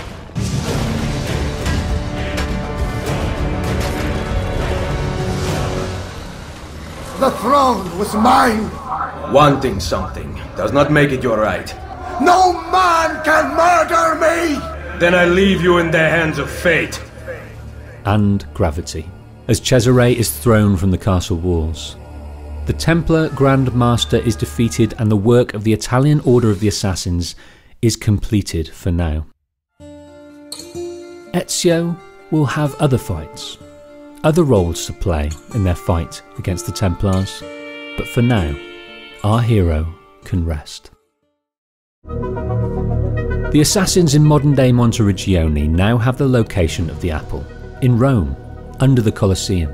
Ezio already knew the location of the vault before the apple told him how to access it. He came across it in his aim to flush out the cult of Romulus from their lairs and seek their treasure, but he did not have the means to enter them. But in speaking to the apple, it gave him the password needed in order to open the vault, leaving the apple safe within it, and to plant a clue for those in the future with his gifts to gain access. He leaves that clue in the form of a triangle in the assassin's tomb in Monteriggioni. The symbol matches the one on the door to the vault. Eagle Vision reveals those numbers. 1419, 1420, 1421. A riddle. Oh my god. A riddle that Sean divines. The Tetragrammaton, the 72 names of God. If you arrange the 4 Hebrew letters in God's name within an equilateral triangle, their numerical values add up to the same number. 72. I think we have our password. The assassins leave the safety of the underground sanctuary and head to Rome, to the Colosseum. If they can get their hands on the apple, they may be able to find the temples. 72 is their password. When spoken, will get them into the vault, and by coincidence or design, there is also 72 days left until the Abstergo satellite launch. Desmond takes the more difficult but known path. The others look for another route. Their paths are to converge at the Basilica di Santa Maria. Now, supposedly, this church was built on top of the ancient temple of Juno. Indeed, as Ezio progresses towards the Basilica, he uses his eagle vision to open doors blocking his path. In doing so, he meets a hologram, just like that of Minerva. This one is named Juno, and she is one that came before. We commit to this space the epilogue of our ending. Let it be found by he who is deemed worthy. Let it shape his path forward. Let it save the world we leave behind. As Desmond continues to forge a path to the vault, Juno speaks of the previous cataclysm and her efforts to preserve her kind after the disaster, as well as the human race. They left their story and wisdom to the materials and minds of men. But these proved impermanent and were lost to time and left the world ignorant. The ones who came before did not build humanity to be wise, but now the hope of the world rests upon one of them, Desmond. Humanity has the ability to understand, but they used their tools for control, rather than understanding and used them against one another. The ones that came before destroyed what they could and sealed away what they could not in vaults and temples. They could save their wisdom, but not themselves. Time took them in the end. Humans could never understand that of Juno's people because they didn't have their sixth sense. They call it knowledge. Some assassins have the beginnings of it, like Desmond and Ezio, because they are children of two worlds. Skills passed on genetically through the union between the two races. But those with human blood could only use some of the eagle vision, not all. The assassins with mixed blood, the ones with that gift, are all that remains of the ones that came before. Maybe that's why they look to store such knowledge away in places only assassins could access, so that their race could live on. By coming to this temple, it is Juno's hope that Desmond will activate this knowledge to its full. He will have the knowledge, but according to Juno, it will be too late. Desmond activates a plinth that reacts to his touch and leads them to the vault door. The password, when spoken, 72, opens the vault. Time to find out where those temples are. Desmond reaches the apple, the prize they've been seeking all this time. As he approaches, it bursts into an array of symbols. That's a Phrygian cap. It stands for freedom, and that's a Masonic eye. Now those two come together in only one place. What's happening? Sean cannot finish because Desmond touches the apple and the assassins freeze still. What's keeping them frozen like this? I can't move. Your DNA communes with the apple. You have activated it. Let me go! On the 72nd day before the moment of awakening, you, birthed from our loins, the final journey commences. Also, she speaks of one that must accompany Desmond through the gate, one he does not know yet. Who is this person? The path must be opened. The scales shall be balanced. As Juno speaks, Desmond is controlled by the apple, becomes its pawn, controlled to move his feet towards its will. It bears his blade and takes aim at his friend, his ally, the person he trusts most, Lucy Stillman. No! It is done. The way lies all before you. Only she remains to be found. Awaken the 6th. Go, alone! Through the apple, this ancient civilization have enacted their plan. The trauma of this overwhelms Desmond. He is lost to this world. He has killed his friend. Why? Juno talks of another he must find. Is it Eve, as Subject 16 mentioned? If Juno is correct, Desmond is destined to awaken his 6th sense, to develop his gift to that of his ancestors, the ones that came before. Before his consciousness is lost completely, Desmond hears voices. One of them is a voice familiar to him, one he has not heard in a long time. Shit! He's gone into shock. Put him back in the machine. It's the only way to fix this. But the Animus did this to him. Am I the expert or not? As he passes into black, he remembers the words of Subject 16, spoken in the program he built. I am with you till the end. Find me in the darkness. Many questions remain unanswered. Will the apple show the way to the temples? Why did the apple require Lucy's death? Who is the voice so familiar to Desmond? And most pressing, will Desmond wake from this trauma? We look to Revelations next for answers.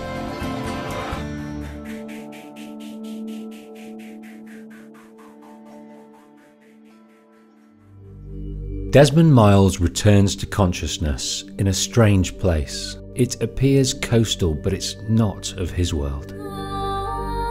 But he still remembers. He remembers approaching the apple hidden by Ezio beneath Rome, him being compelled to move towards his friend Lucy Stillman, the person he trusted most. No! His hidden blade, piercing her skin. It is done. She must be dead. He used this blade many times as Altair, as Ezio, but why? Why had the apple made him do it? Why had Juno? You know very little. We must guide you. He also remembers that voice. A voice he knows well. William. Put him back in the machine. It's the only way to fix this. This strange world is the Animus. Hello? He is in here to keep him alive. Rebecca, get me out of here. The assassins in 2012 can't hear Desmond. They can't record in this part of the Animus, but Desmond can hear them. Rebecca Crane and Sean Hastings are dealing with the aftermath of Desmond's collapse and burying their friend, Lucy Stillman. Were they close? I mean, closer than friends? This new voice, William, is there to help. There was the occasional misty-eyed moment, but... She liked him, Bill. That's what she told me. Things got so fucked up so fast. Are you at the airport? Yeah, we're chartering a jet. Are you coming? Yes, yeah. I'll be there soon. For now, this is none of Desmond's concern. It seems he is stuck here, but he's not alone. For the first time, he is able to put a face to someone he knows so well. Just walk right past me. Subject 16, the man that left the symbols in blood, the breadcrumbs throughout Italy guiding us, sharing the truth. He is dead. Of course he is. This is just his consciousness. What is he doing here? But for now, Desmond has other questions. What is this place? We're in the guts of the Animus, the original test program. No memories here, just basic physics, weather simulations. For now, the Animus is keeping all your ancestors from collapsing into one big mess. But if you can't find a sync nexus, all those personalities will smash together. A sync nexus. That is what Desmond is to attain if he is to free himself and get back to his body. There. That thing is your way out. Through that door are unfinished memories. If Desmond can synchronize with them, he can attain a sync nexus and link back up with the real world. I keep the Animus distracted as best I can. For you, so you can explore. Finish what you started until your ancestor has nothing left to show you. And one of those ancestors is Ezio Auditore da Firenze.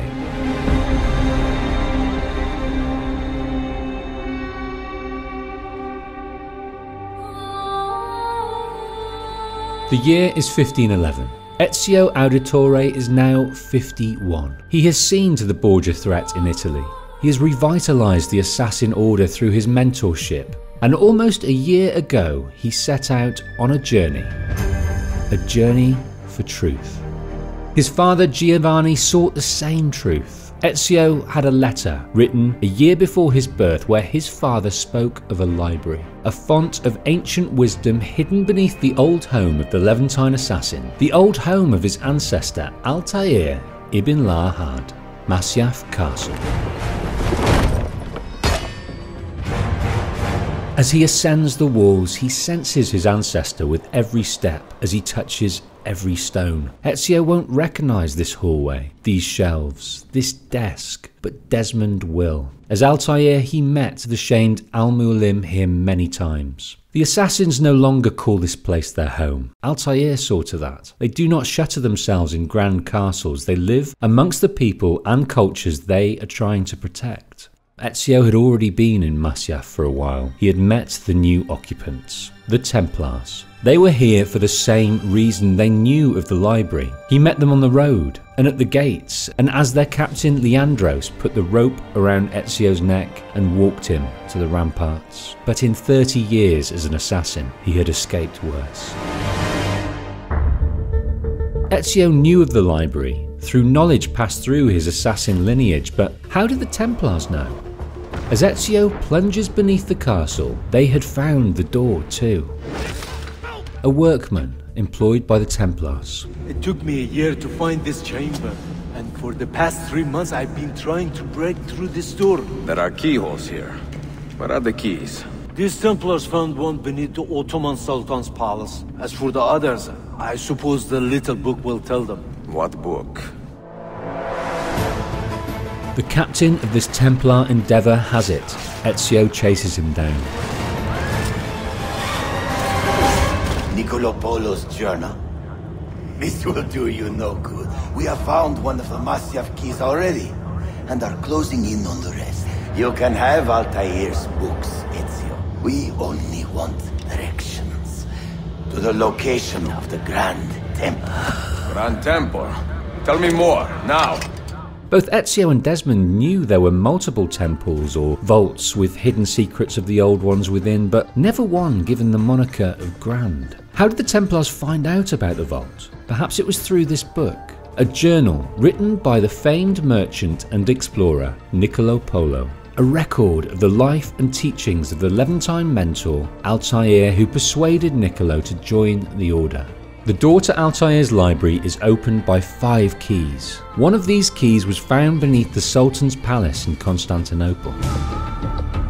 This adventure is far from over, and with Niccolo Polo's journal in hand, he will use the journey to the heart of the Ottoman Empire to perhaps glean more clues about these elusive Masyaf keys. Ezio does not know what exactly the library holds, but he does know he must keep it from the hands of the Templars, who already have one key.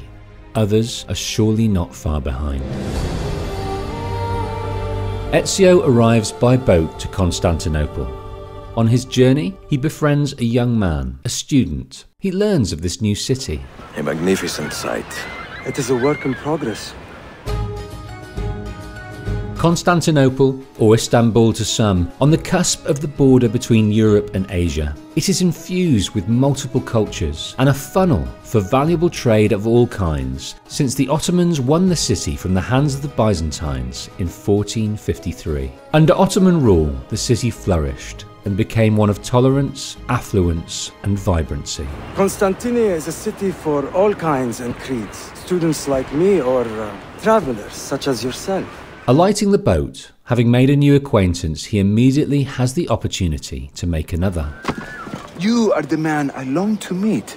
Renowned master and mentor, Ezio Auditore. This is Yusuf Tazim, and news of Ezio's exploits in the Holy Land have travelled at a quicker clip than himself. Come, I will show you around.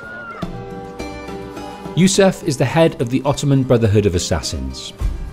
They have lived in relative peace here in the city, but in recent years, the Byzantines have risen up under a Templar banner. They know not who leads them, or what their endgame is, but they have been a thorn in the shoe of the assassins for some time.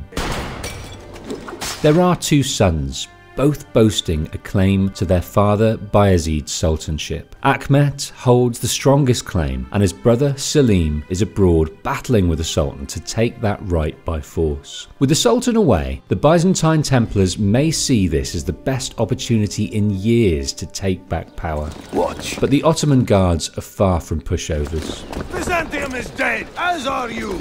Despite over 30 years as an assassin, Ezio yearned to learn more of how they do things here in the Ottoman Brotherhood. Ezio, where is your hook blade? You've never seen one? After years fighting the Borgia, he wished he had. The old dog delighted in this new trick that aided him to climb faster, swing farther, zip down wires and make quick departures from unwanted conflict. Worn on the opposite arm to the hidden blade, it would become a crucial part of Ezio's arsenal. My brothers in Roma would like this. That's not all they would like. Due to the city's position in the trade routes between the continents, the assassins would learn of many inventions from afar. And borrowed from the Chinese, Ezio would learn to wield bombs. Not only to kill, but also to entice and distract. There they go. Almost forgetting his higher purpose, Ezio was glad to be amongst this new brotherhood, learning and using his new skills to defend and win back the assassin strongholds dotted around the city. His work would have an effect on these areas. The inhabitants would stop cowering in terror, and trade would begin to flourish. Blacksmiths, tailors, and bookshops. The city was a true place of learning and improvement, and Ezio experiences a fervour that belies his years. He feels alive once more. Indeed, working with Yusef, he would select and promote the most promising assassins to become masters of their own den, and mentor them as he did those in Rome, in the psychology and practicalities of being a master assassin. Until you are properly trained, I will not let you go head-to-head with a killer as deadly as this man. He had always been a natural leader, ever since his carefree days in Florence, but the practice of nurturing and guiding young talent and seeing them succeed in important tasks was what he valued most about his role as mentor. After helping to restore some sense of order in the city, he turns his attention to finding the former trading post of Niccolo Polo and continuing his search for the Masyaf keys. Yusef knows where to start. Speak with a man named Piri Reyes in the bazaar. He can point you in the right direction.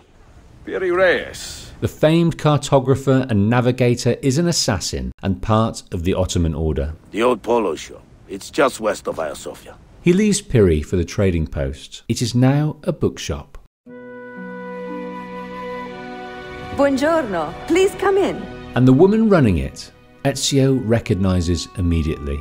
He noticed her while conversing with a young student on arriving into the city, like now, carrying books. I am Ezio Auditore. Sofia Sartor, have we met? We have now. Sophia hails from Italy but grew up in Constantinople, and now due to her love of the written word, sources and prints rare books to sell in her shop. Ezio, under the guise of perusing these tomes, uses his skill to source a hidden door. Have you found anything interesting? Incredibile. Where does it lead? Why don't we find out? It leads to an underground cistern, lost to time but not lost to the Templars, who are on the hunt for their next Masyaf key. They are searching blind. Ezio has eagle vision, a factor Niccolo Polo was counting on when hiding the keys. Working through the Templars, Ezio finds the chamber to the first Masyaf key and a map that offers more clues to the remaining 3 keys still unfound. What did you find? Something that may interest you. Mio Dio, che meraviglia! And here is my shop. Perhaps it was her passion, her beauty, or deep knowledge of the area and the written word, but Ezio opened up to her and sought her help. Strange symbols, and these are titles of books. Rare books. A few of these have not been seen for more than a millennium. Niccolo Polo hid these books around the city. This map should tell us where. From what I can tell, I need to find these 3 books first. They may contain clues to locate the rest of these. I must admit, my head is swimming with the prospect of seeing these books. This is knowledge the world has lost, and must have again. The mystery has taken hold of her. He couldn't stop her helping now, even if he wanted to. It is a joy to see someone with a passion so personal and noble. It is inspiring. She will decipher the location of the books. Ezio leaves to investigate the nature of this first key. What is it? What information does it hold? He heads back to the assassin headquarters to find out. The markings on this key are familiar. I have seen its kind before. Just like the Apple of Eden. Ancient technology from the first civilization. The key holds a memory. The memory of Altair over 300 years before. Altair is 24. This is new to Desmond. He joined Altair's memories after this point. Altair arrives in Masyaf. The home of the Templars is being invaded by Crusaders. A Templar had infiltrated the Brotherhood and now held Al-Mualim and others prisoner, all about to die. We can do nothing for him now. Abbas sees little hope. Altair sees different. When I close the castle gate, flank the Crusaders in the village and drive them into the canyon. You don't stand a chance! Abbas, no mistakes. The plan was the right one. Altair saves the assassins and his mentor, Al-Mualim. You fit your father's shoes as if they had been tailored to your feet. I did not know him well as a father. You too were born into this order. Do you regret it? How can I regret the only life I've ever known? That was all. Just a fragment of time, a fleeting memory. But what is Altair trying to tell us, I wonder? As Ezio experiences this memory, so too does Desmond. He is slowly synchronizing his ancestors' memories, working towards this sync nexus. While Sophia discerns the map, Ezio needs to work on finding the recovered key held by the Templars. It was found underneath Topkapi Palace. He needs to make some acquaintances inside the royal court. It's his best chance to find out more. He sees that chance as the assassins hear rumour of a planned Templar attack on the young Prince Suleiman, son to Selim, recently returned to the city. If they do strike, it will be tonight at a cultural exposition the prince has organized. To protect him, they need disguises. Their best bet is as entertainers. Ezio looks to source the clothes of minstrels. Minstrels from Italia. I am going to enjoy this. Find that... They don the outfits, enter the palace and await the arrival of the prince. Suleiman, the Sultan's grandson and governor of Kefe. The young man on the boat was no mere student. Ezio was sailing with royalty. And who is that? His uncle, Shehzade Ahmed. Sharafek. Despite his father and Prince Ahmed's dispute over the throne, Suleiman is fond of his uncle. Suleiman sits in council to Ahmed and sees his uncle as a mentor and source of wisdom. As Suleiman circulates amongst his guests, Ezio is there to stem the Templar attack on his acquaintance from the boat. It is a relief to see you again. Are you injured? Who is your captain soldier? Tarek Balete. Summon Tarek to the divan.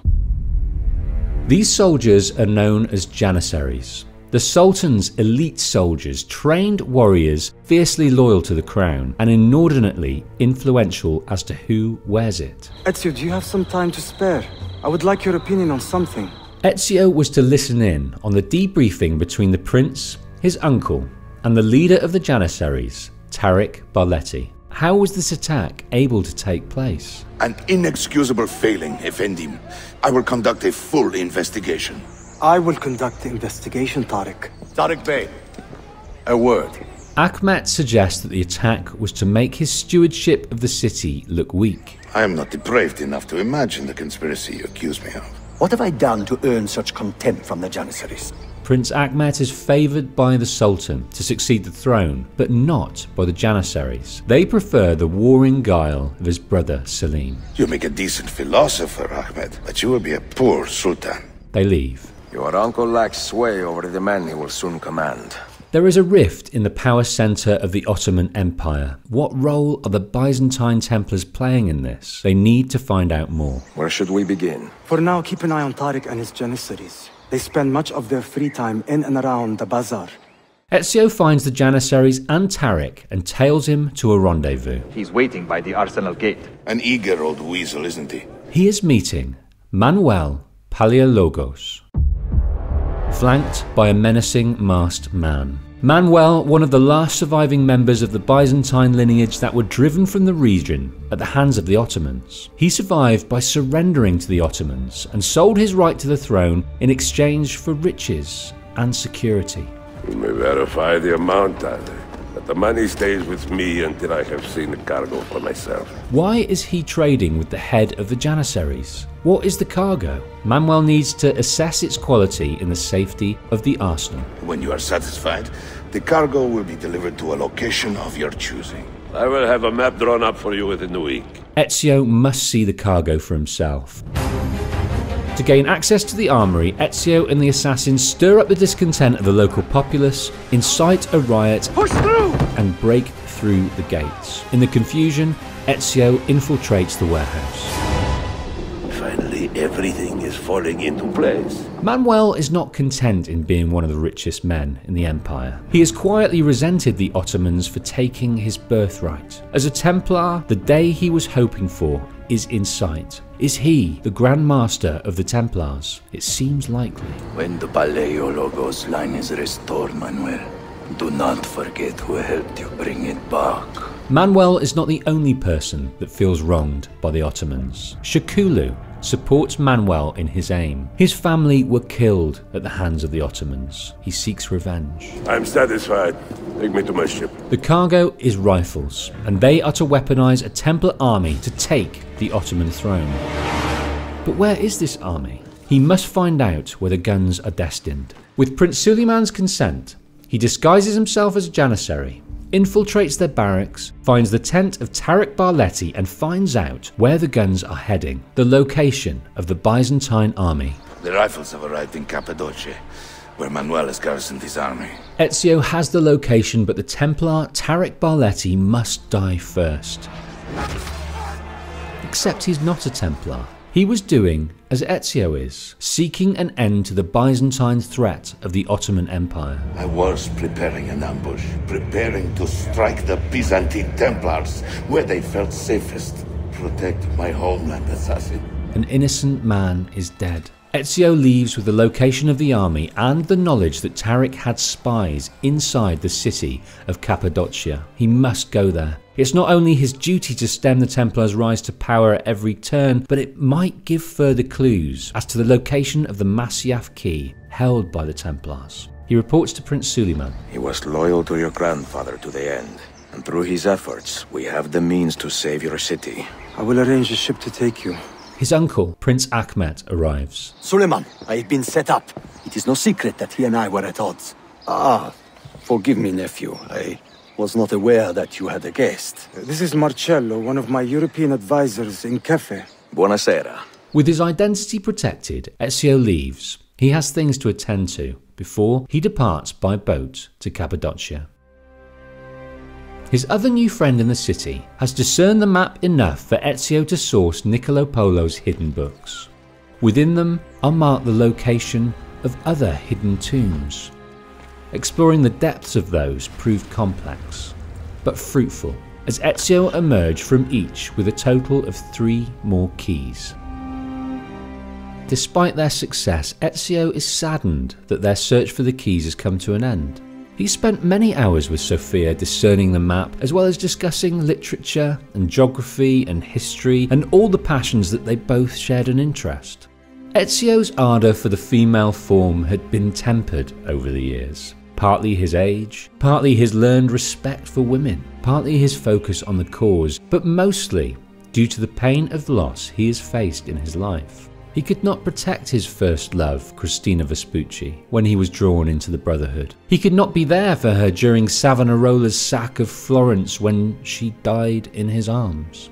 Later, his guarded heart would be captured by Caterina Sforza, but again, the struggle would trump any chance of a quiet, happy existence. He was married to the cause, and anyone he got close to would be at risk by mere association with him. Despite this, Ezio cared deeply for Sophia, and that care was returned. Before his voyage, Sophia arranges a picnic. I wanted to thank you for letting me play a small role in your adventure. A small role is enough for this adventure, believe me. You are a mystery, Ezio Auditore. I will explain one day, Sophia, when I can. He can't place her in danger any more than he already has. Together they have found 3 more keys. Before he leaves for Cappadocia, Ezio, and by design Desmond, learns more of the life of Altair. After Altair had disarmed the corrupt Al-Mualim of the Apple, there was acute confusion. The assassins, the city of Masyaf, were woken from the spell cast by the Piece of Eden in their mentor's charge. Altair was in no doubt what he had to do. Altair!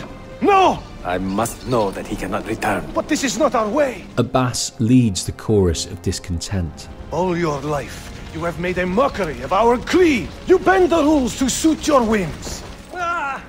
In the melee, Abbas takes and wields the apple. Abbas! Stop! What did you think would happen when you murdered our beloved mentor? Abbas is not steered by principles or love of Al-Mualim, he is guided by pain, by hate. Hate for Altair over his father's death. His father Achmet died when he was a child. Al-Mualim kept the truth from Abbas, but it was suicide. Shamed by his betrayal of Umar, Altair's father, Achmet cut his own throat in front of Altair. He kept it a secret as long as he could, but told his friend Abbas of his father's suicide in the end. Having been fed a different story by Al-Mualim, Abbas could not discern the truth. Their friendship was fractured and the mystery ate a piece of Abbas every day since. My father was a hero! Whatever this artifact is capable of, you are not worthy to wield it! No man is! Abbas felt its power, its mystery, but he could not contain it. Altair could. Forgive me, I did not know. Have you anything to teach us? Or would you lead us all to ruin? Altair would forgive Abbas and those that stood for Al-Mualim and take charge of the assassins. As mentor, the assassin and its creed would find new strength and a singular focus to fight for liberty in their region and beyond. He also sought to learn from the apple and apply its teachings where he could. He would marry Maria, a woman whose life he once had in his hands. They had children, Darim and Seth. With the threat of the Mongols in the east approaching, Altair elected to leave the order, now stronger than ever, and attend to this threat with his wife and son, Darim. In their absence, Abbas took control of the order and killed their son, Seth. Altair and Maria return to Masyaf and prepare to confront Abbas. He executed our youngest son, Maria. He deserves to die. Resist your desire for revenge, Altair. Speak truth and they will see their error. They have every reason to strike with vengeance, but the strength of the order transcends their pain. When we left Masyaf 10 years ago, this order was strong. But all our progress has been undone. They arrive in the gardens of Masyaf Castle. You have held that artifact for 30 years, reveling in its power and hoarding its secrets. Surrender the apple, Altair, and I will tell you why your son was put to death. Very well, Abbas. Take it. Before I executed your son, I told him you ordered it yourself. There are some things reason cannot overcome.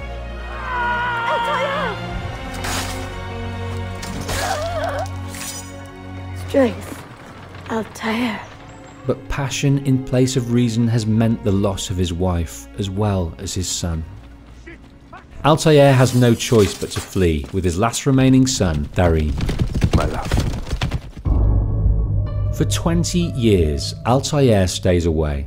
He mourns and he turns to the apple to learn and understand, fabricate its technology. All this time, the Brotherhood slips further and further into decline. In 1247, aged 81, Altair returns to take back the Brotherhood. Abbas has maddened himself with hatred. It is not our place to judge. If our master has gone mad, I would like to know. Altair knows he has allies. He had many from his legend alone, but Abbas has delivered him the rest. As Altair approaches the castle, some confront, some step aside, most rally to his aid. What are you waiting for? He has bewitched you! You have wasted your life staring into that apple! I learned many things from the apple, of the past and the future. Let me show you. With Masyaf reclaimed, Altair will set about rebuilding the order, restoring it to how he left it and using his years of wisdom to improve it further still. The assassins were his life, from beginning to end. He had no other. Ezio arrived in Cappadocia, a city carved into the hills, a bustling populace controlled by Byzantines. He was there to investigate the extent of the Templar army, their hierarchy, and their plans. First, he would seek out Tariq's people, installed to learn more. They had been found out, captured, and systematically tortured by the sadistic masked man, Shakulu. Ezio must disable this Templar army. He infiltrates the armory, blows up the munitions, and draws out the Byzantine Templar Manuel Palaiologos. We fight to restore peace to this troubled land. Templars are always quick to talk of peace, but very slow to concede power. Your dream dies with you, Manuel. Your empire is gone. But I am not the only one with this vision, assassin. All Templars are part of the same family. I am here for the Masyaf key. Ezio has the final key.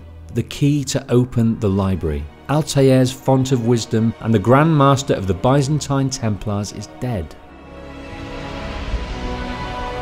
Except he wasn't their leader, merely a cog in the wheel. Another topped the Templars' hierarchy. Poor Manuel, last of the Palaiologi. I should not have put him in charge of our Masyaf expedition. Prince Achmet. You disappoint me, Ahmed. Why the Templars? Because I am tired of all of these pointless blood feuds that pit father against son, brother against brother. To achieve true peace, mankind must think and move as one body. The secrets in the Grand Temple will give us just that, and Altair will lead us there. I am here for the Masyaf keys. Perhaps I should ask someone who knows better. Sophia Sartor.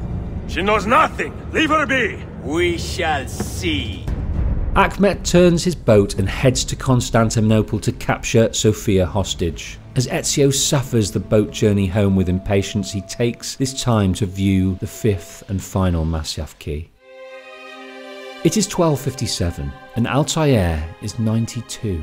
The Mongols are advancing quickly from the east, and a recent inductee in the order, Niccolo Polo, is being given a vital task: to guard his codex, his life's work, so that he may propagate the wisdom establishing guilds throughout the world, the first of which, Constantinople.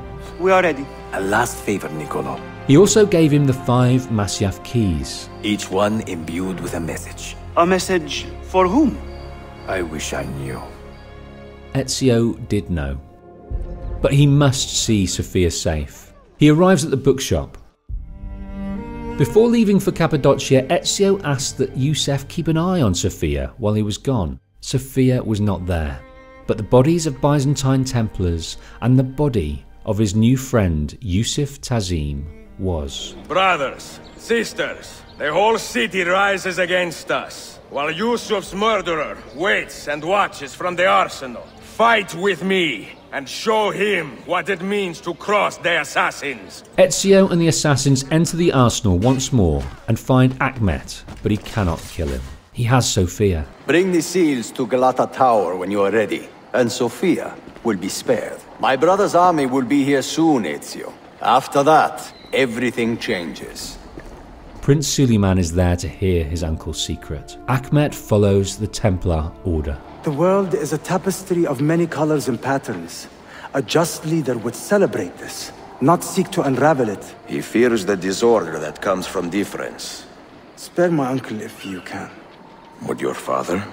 No. Ezio has the keys. He could head to Masyaf now and open the library, but there is no question of doing that yet. He must save Sophia. He heads to Galata Tower. Now, the keys. First, the girl. She's all yours. Sophia! Ezio has no choice. He relinquishes the Masyaf keys, climbs the tower, but it's a trick. Sophia hangs below, close to death. He must be quick.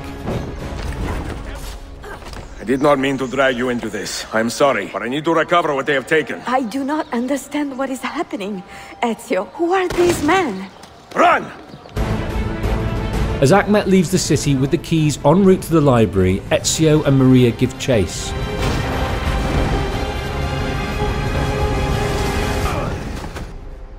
The Masyaf keys. So what now, Ezio? How does this end? I am wondering that myself. Arriving back from the conflict with the Sultan, Achmet's brother Selim has claimed the throne for himself. Where is he? Where is the Sultan? He stands before you, brother. Father made his choice. I am Selim, Suleiman's father. Were it not for his endorsement, I would have you killed where you stand. Leave this place. Do not return. This is not your fight. But where does one end and the next begin? Back in 1506, in Rome, Ezio Auditore and his friend Leonardo da Vinci entered the Pythagorean vault and activated a pedestal. What they saw was not understood by either of them. Ezio was used to this. But back in 2012, the assassins knew them to be coordinates to a location. The assassins were now on their way there. Bill, good to see you. I hope you have something for us. Absolutely. Passports and papers for everyone. This is crazy. Desmond's brain is lighting up like a string of firecrackers. Here it comes. What is that? Desmond's time in this partition of the Animus is coming to an end. He is nearing complete synchronization on the memories he needs to complete the sync nexus, and this test program that has kept him safe is collapsing. And with it, the consciousness that has done most to keep Desmond alive. Subject 16. He has a name, Clay Kaczmarek. Unlike Desmond, he was not born into the Order. His parents weren't assassins, he was recruited, trained, covertly installed into Abstergo by this voice, William. Break into Abstergo, gather the intel and get out. Prove yourself, novice, and you will be one of us. And when done, he would be extracted by Lucy Stillman. Now Lucy will get you direct access to the Animus at night, and once you have enough information, she'll get you out.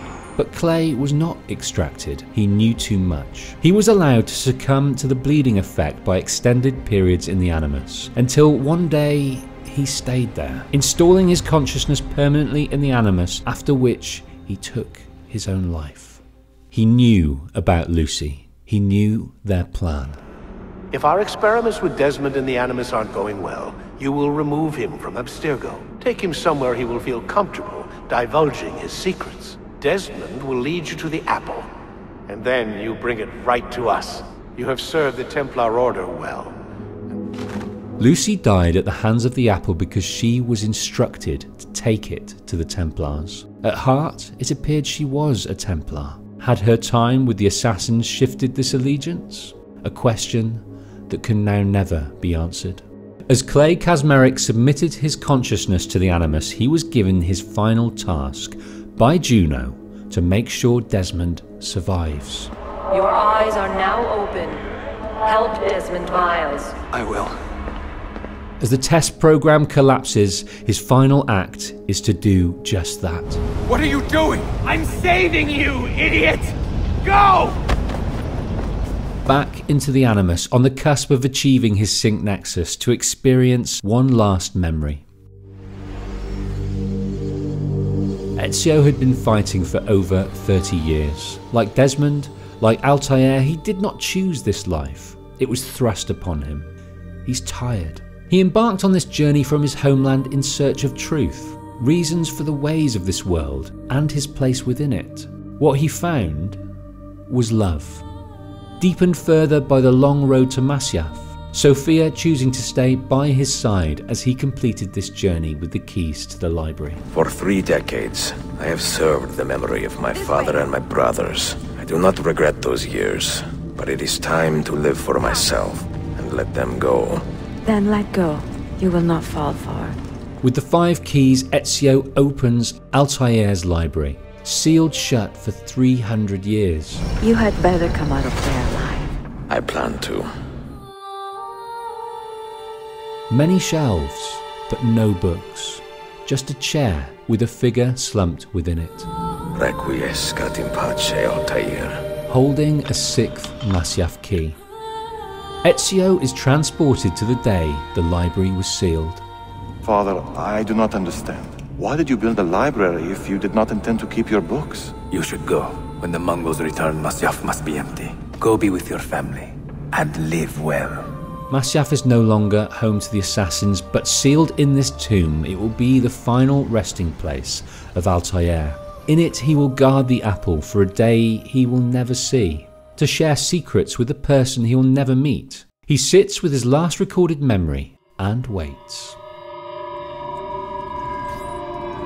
Another artifact. I have seen enough for one life. As it was when he met Minerva, he knows his purpose has not been to understand. His purpose was to reveal, and he senses this is his last revelation as an assassin. The apple is activated. Desmond? He's talking to me? Who are we who have been so blessed to share our stories like this? To speak across centuries. Maybe you will be the one to make all this suffering worth something in the end. Now, listen. Desmond has achieved his sync nexus. Do you hear me, Cypher? Can you see me? This is Jupiter.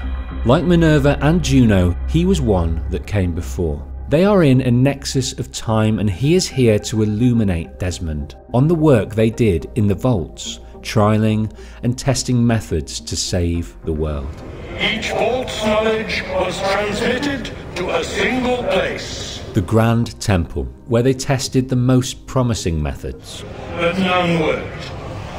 And then the world ended. Desmond would see the world as it was during their time. He saw the solar catastrophe eviscerate everyone and everything save a handful of humanity and even less of Jupiter's kind. But they worked together to rebuild and to renew. But what of the impending catastrophe prophesied by Minerva? Listen, you must go there. Take my words. Pass them from your head into your hands. That is how you will open the way. The assassins have travelled far, to the coordinates that Ezio showed them, to that place on Jupiter's globe, to the east coast of America. Wait, look, his vitals are stabilizing. He hears that voice again, that voice he knows so well. Desmond, can you hear me? Son?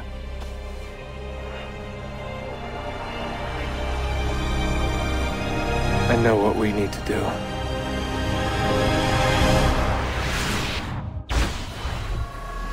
Desmond's purpose is still in motion, here at the entrance to the Grand Temple, but his time with Ezio has come to an end. He has nothing left to show him. Ezio lived the remainder of his years in the Tuscan countryside, healing the pain he endured, reflecting on the lessons he had learnt, and growing the family he started with Sophia. He found love, contentment, and finally, peace.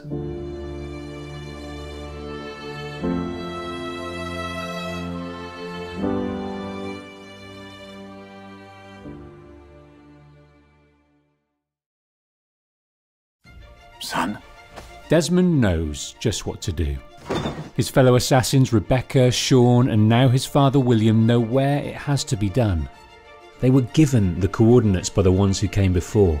They have guided them here, to Turin, a small village outside of New York, USA, to enter this Grand Temple. They hope a place where they can stop the impending catastrophe, this cataclysmic event. The ones who came before ultimately succumbed to an event like this thousands of years prior. They see Desmond as humanity's only hope for it to not happen again. The date prophesied for this apocalypse is December 21st, 2012. They have 52 days. Let's go. The apple, taken from the vault under the Colosseum, opens the ancient doors. The same apple that Juno worked through to stop it getting into Templar hands. Abstergo's hope was to use it for their satellite launch. Now, not to be. The apple was needed for this purpose. Another artifact found on the temple floor turns on the lights, but there is something missing. Something they need to access the inner chamber. Within it, they can understand how Desmond can save humanity. Juno is here to help them. The key. You must find the key. Here we go again.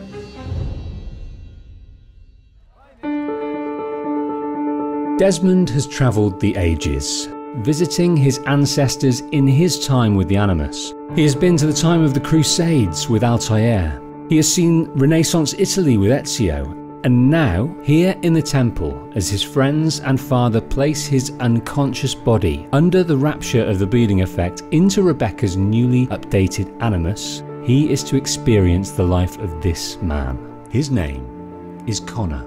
This is a story about family, about loss, hatred, revenge, duty, struggle and sacrifice, but perhaps mostly for Connor, it's about belonging. But we're not ready for his story yet. To find the key to the inner chamber, Desmond needs to go back a little further. Across the Atlantic, to London. It's 1754. Invitation, please. Who is this man? He finds his target like an assassin. He scales the walls of the opera house like one, and he bears his hidden blade in a way Desmond has seen so many times.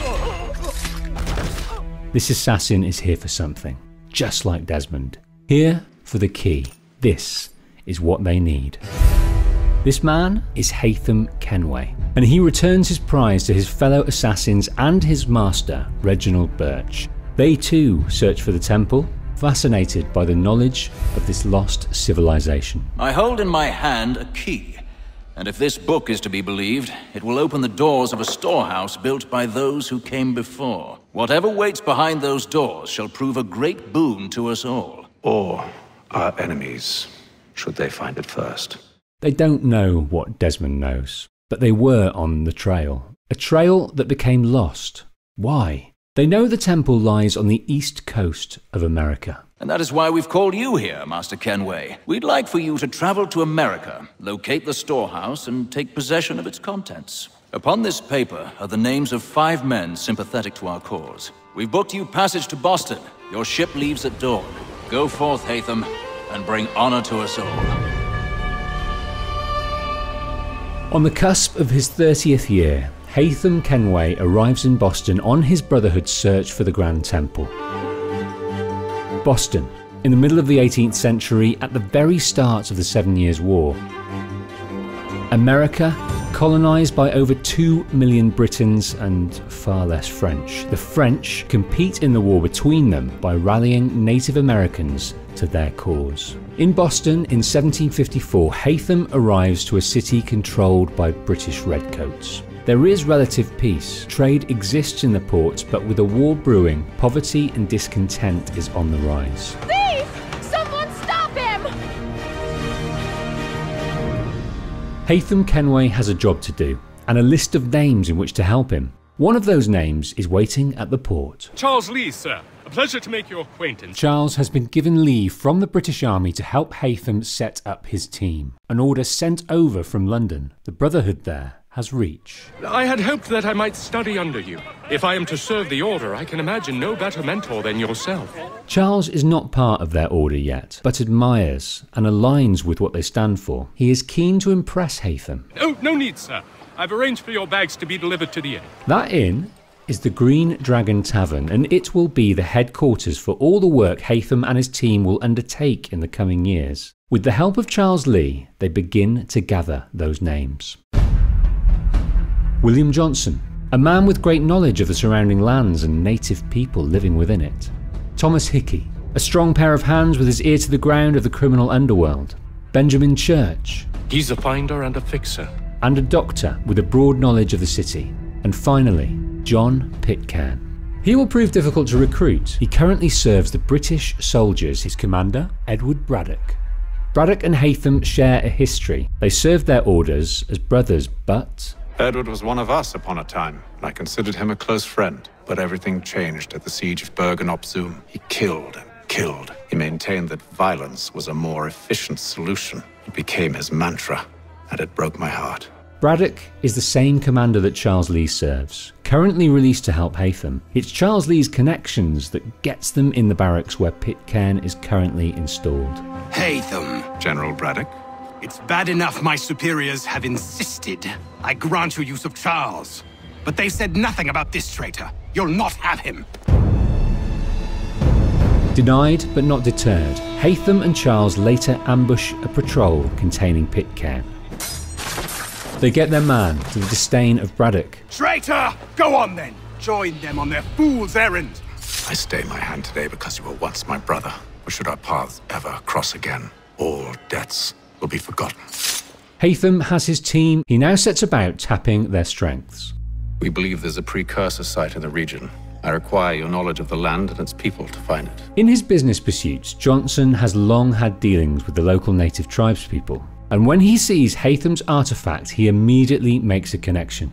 It appears Kanyan Gahaga in origin. Can you trace it to a specific location? I need to know where it came from. Johnson lacks this knowledge, but the Kanyan Kahaka tribe may know more. This is not information they will give freely, especially to the British. We'll need to earn their trust before they'll share what they know. There may be a way. Hickey hears rumour. Men moonlighting among the British are kidnapping and enslaving the native people. Freeing those captured while slaying the man in charge may go some way to earning that trust. Benjamin Church knows just the man capable of such an endeavour. A British soldier named Silas Thatcher. A crueler and more vicious creature I've never known. Their plan is simple. Disguise themselves, gain entry under guise of ferrying newly captured natives, and shut down the operation for good. But as Haytham takes his place at the helm of the slaver's carriage, his focus on the task wavers. One of the captured slaves is this woman. We're here to help you, along with those held inside Southgate Fort. Free me. Not until we're inside the gate. Using the woman and her tribespeople as cover, they enact their plan. Hold! Delivery for Silas.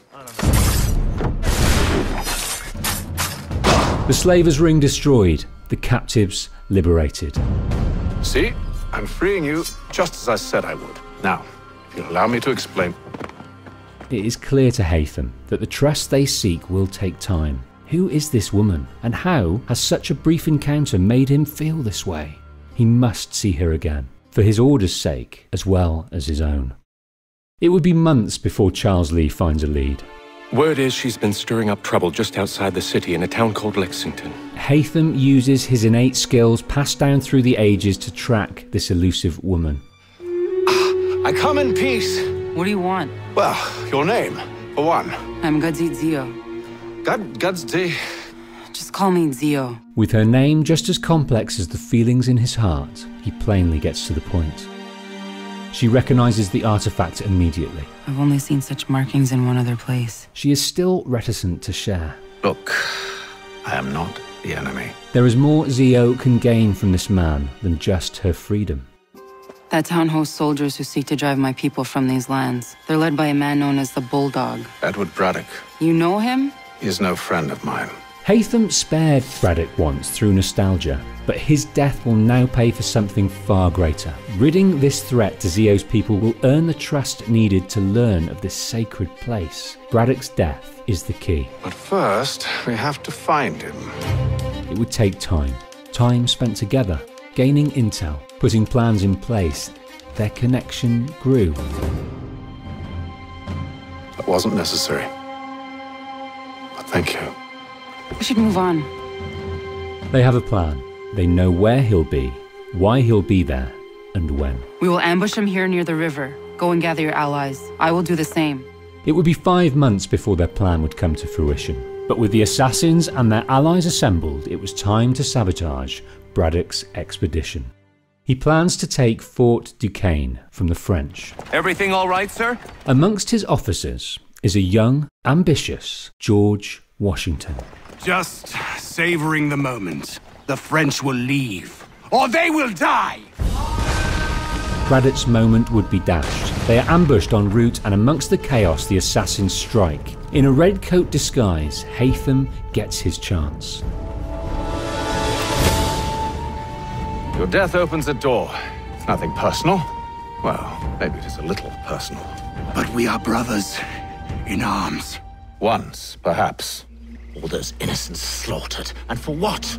Whether we applied the sword more liberally and more often, the world would be a better place. Haytham gives him the assassin blade, but takes a ring. They were once brothers, but even within brotherhoods, method and purpose sometimes fail to align. Haytham sees this as a cleansing, and strips him of his life and his place in the Order. Zio's trust has now been earned, and she takes Haytham to the sacred site, where the symbols match the amulet. Will this key open a door? The artifact glows, as do the ancient symbols on the walls, but the key is not the right one. No. No! This room is all there is. I expected more. What do they mean? It tells the story of Yotzizu. Her eyes still watch over us. Her ears still hear our words. Her hands still guide us. And her love still gives us strength. I should go. With his heart unlocked, and with the door to the answers he sought closed to him, he returns to his Brotherhood to regroup. We need to redouble our efforts and expand our order. It is time to recognise one of their own. Just as the recruits of times past are inducted, it is time for a ceremony. He has proven himself a loyal disciple and served unerringly since the day he came to us. Initially teased privately for being a sycophant, overeager, too keen to please, the assassins have accepted him, and it is vital to their success he becomes a permanent member. Then we welcome you into our fold, brother. To Desmond, the ceremony had perhaps changed throughout the ages. The Levantine assassins sacrificed a finger. The assassins of Italy saw fit only to brand their loyalty. Give me your hand. Now here, in Boston, this fledgling Brotherhood of the Americas opted only for a ring. But Desmond did not recognise the tone of the ceremony. It did not chime with those he'd seen before. The rhetoric was off. Something was not right. Together, we will usher in the dawn of a new world. One defined by purpose and order. You are a Templar. Wait, what? May the Father of Understanding guide us. Desmond's ancestry had included a Templar. There were signs, obvious to him now, but he had not the time to feel duped by time. After all, they knew who had the key. They must follow its trail. But to do this, they must follow the DNA. Not only did Haytham earn Zio's trust, he also earned her love. And in reciprocating that love, they spent a stolen spell together, which they knew could not last. They stepped away from both of their worlds for a moment, and for a short time created their own, in the wilderness. But unbeknownst to Haytham, Zio returned to her world bearing his child. The lineage had passed from father to son. To follow the trail of the key, Desmond must now live the memories of Ratunageddon. Desmond, you need to keep going. But in the Grand Temple, Desmond struggled with his more immediate lineage. Desmond left the assassin order he was born into at 16. He was captured by the Templars and used. Since escaping, he has spent little time outside the service of his cause. The cause, for a time, he felt his father imposed upon him. I'm sick of being a goddamn pawn. I thought it might be different with you. I mean, you're my father, but turns out you're no better than the fucking Templars. Maybe I pushed a little too hard, asked a little too much, but try and remember exactly what's at stake here. The emotional disconnection, the one that turned him from his family, from his cause, still exists. But since the moment he entered the Animus, he has seen firsthand the cause of the assassins through the ages, the oppression of the Templars and the gravity of the impending catastrophe. He does not need to have the cause imposed upon him by anyone anymore. He knows what he must do. This is his cause. Within the Animus, he must follow the key, but within the Temple, they also have a problem. They need to find more sources of power, like Desmond first found in the Temple. In order to power the Temple sufficiently, to gain access to the inner chambers, they need more. This task lies on Sean's shoulders. I intend to tiptoe into the Abstergo database. Now, if I can cross-reference these particular devices with their database, then maybe we'll get lucky. The ones who came before led them to this temple. The spectre of Juno seems to be present. She appears sporadically, urging the assassins to keep going, to unlock the secrets within. Do you think it's a recording? Or is she a ghost? But I can't shake the feeling we're being watched. I don't know why they had to make this all so complicated. I mean, if they need something from me, they should just come out and say it. Throughout Desmond's journey, he's met this triad of characters: Juno, Minerva, Jupiter, inside the Sync Nexus, but never collectively. I get the sense Juno and Minerva didn't exactly see eye to eye, but maybe you'll find something down here that can shed light on the mystery. What happened between them, and why? Desmond doesn't need coaxing from Juno. He enters the Animus. A new ancestor beckons. Radunagedon had his father's eyes. He was told this. He'd never met him. Despite being a child of two worlds, he was loved by his tribe. Their village was in the heart of the Mohawk Valley. Despite the importance of the valley as a route to the frontier by colonists, they still kept their lands, choosing not to fight with the French during the 7 Years' War, now over.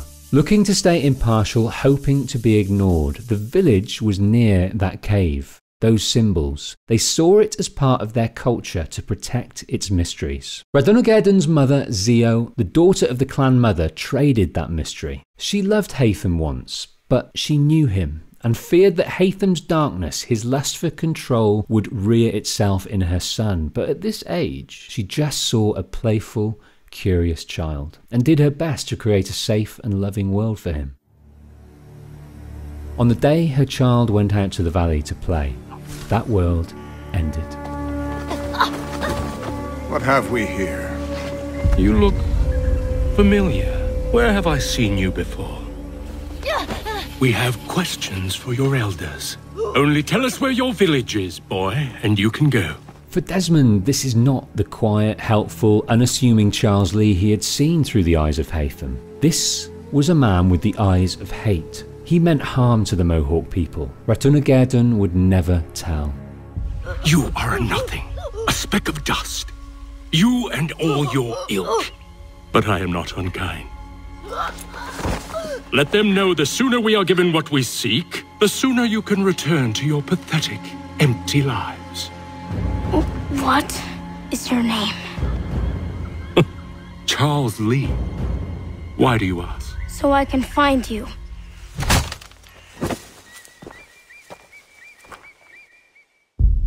Awakening from the black, Radunagedon rushes back to the place he feels safest. He hadn't seen a white man before. These people with desire and disdain in their eyes. Despite his outward bravery, he had never been so scared in his life. If he were to describe evil, what he saw in the eyes of this man would be it. And that evil had found his village. The men didn't need his help to find it. It was ablaze, burning in the name of ambition and greed. He had one thought: his mother.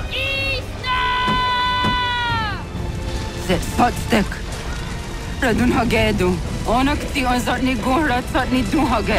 Dodek! Oserdek. Dogazun haak. Nekti zaderi ondarak. Dinawe. Ya, zadaresta! Dagirihu! Akenyagante! Unurumpa.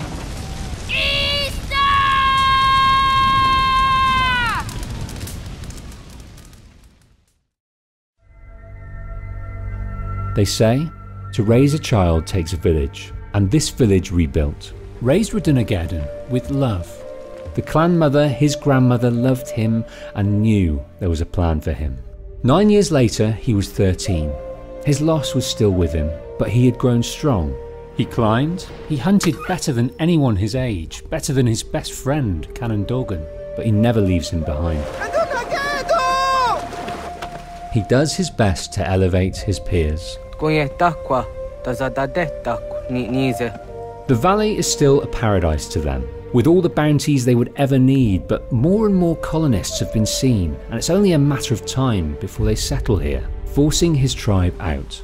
They gather special items for a ceremony called by the clan mother. Radunagedon has no idea what awaits him. The crowds part. The clan mother knows it's time for him to understand his destiny. Why they do not wander like the other tribes. Why they hide from the conflict brewing in their lands. For they have a purpose that transcends this. To protect what is sacred. The clan mother presents the artifact that has been entrusted to them through the ages. A piece of Eden. Its purpose is to deliver a message to one individual. To show what might be and what might be changed. On touching the artifact, Radunagedon is transported to the Nexus.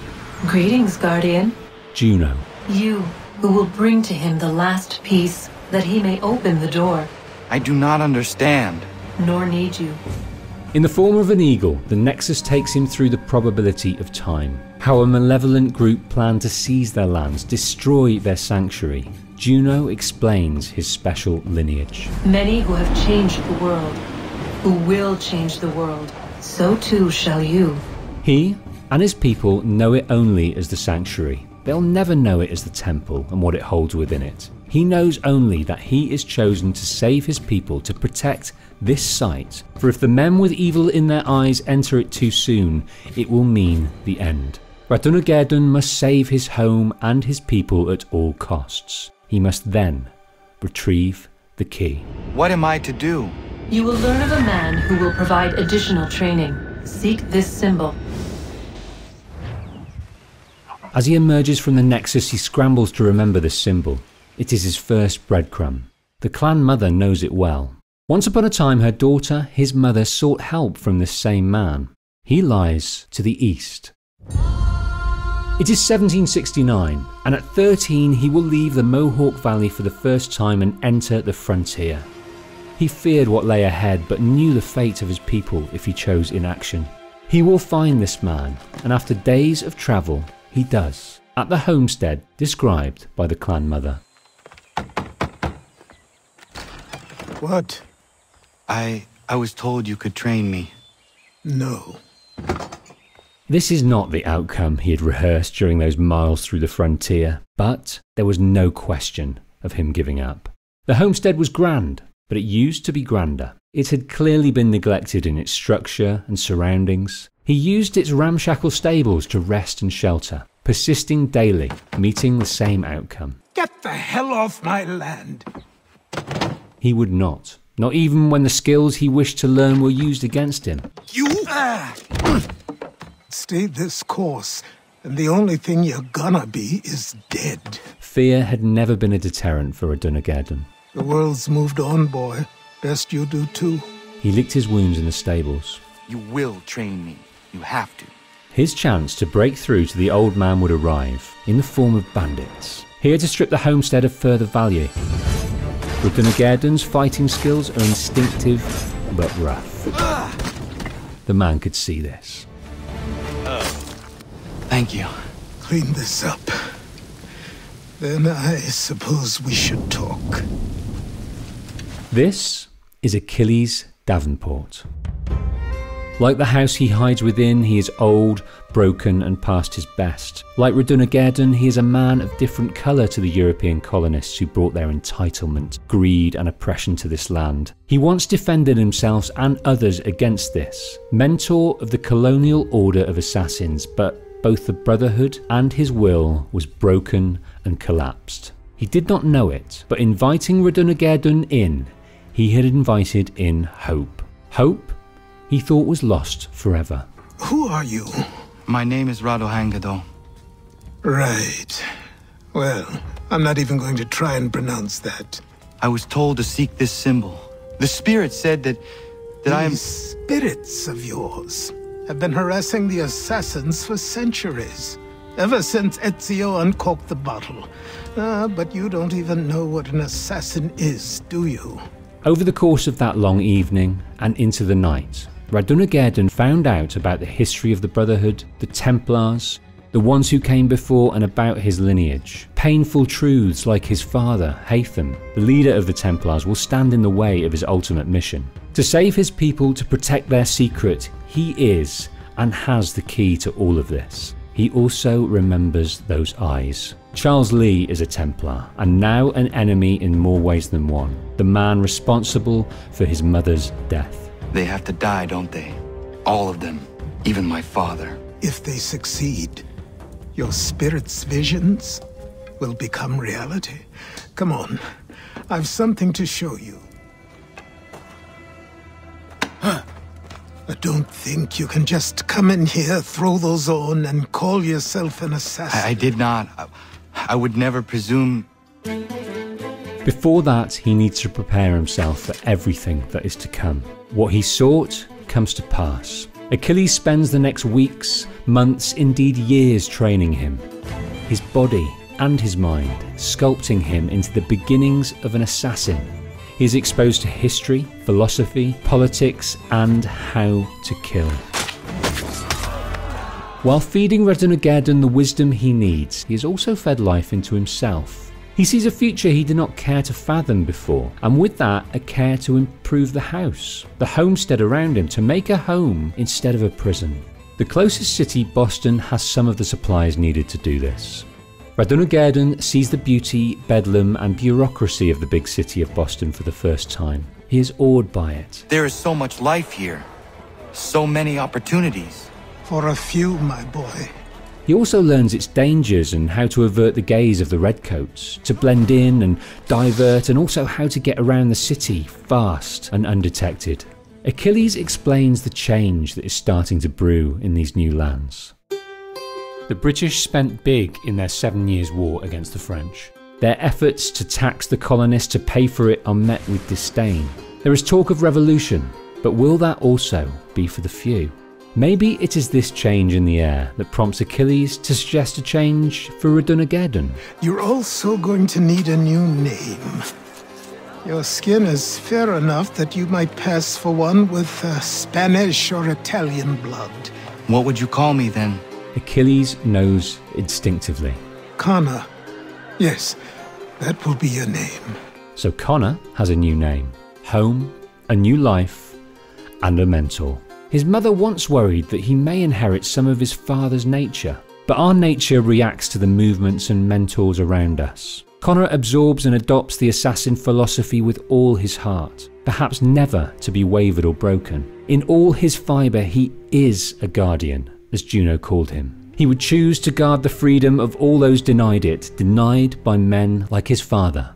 The biggest lesson he was to learn, that went against his nature, is patience. He knows he needs to spend time absorbing everything he can if he's to stand up to the skills of his father. It's not until 1773, his 17th birthday, that both he and Achilles believe he can begin his fight.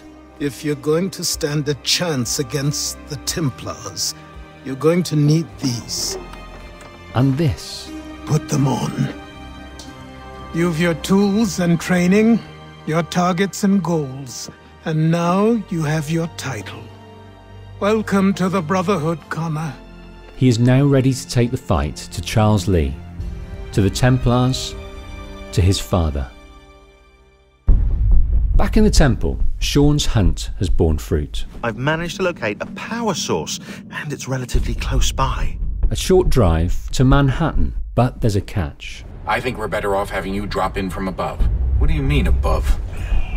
Desmond parachutes from the adjacent building to the Abstergo office below. It's too easy. The artifact is on display in a corner office. Did Abstergo even know what they had? That wasn't so bad. So, you must be Desmond. Who are you? Ask your father. I'm not supposed to kill you, but the boss man didn't say anything about fucking you up, so you got to the counter. Abstergo had tracked them, but Desmond has the artifact, and on returning to the temple, the assassins filled Desmond in on this mystery Templar. So who the hell is Daniel Cross? Believe it or not, he used to be an assassin. It turned out he was a sleeper agent for Abstergo, programmed to infiltrate and destroy the organization. Cross is a dangerous asset to Warren Vidic and the Templars. His volatility, his mental state has been exacerbated by extended periods in the Animus. They must be wary of him. Abstergo know what the assassins search for, and they are tracking them. They need 2 more power sources, which Sean will track down, all the while avoiding Daniel Cross and the cross he represents. Desmond focuses again on the key.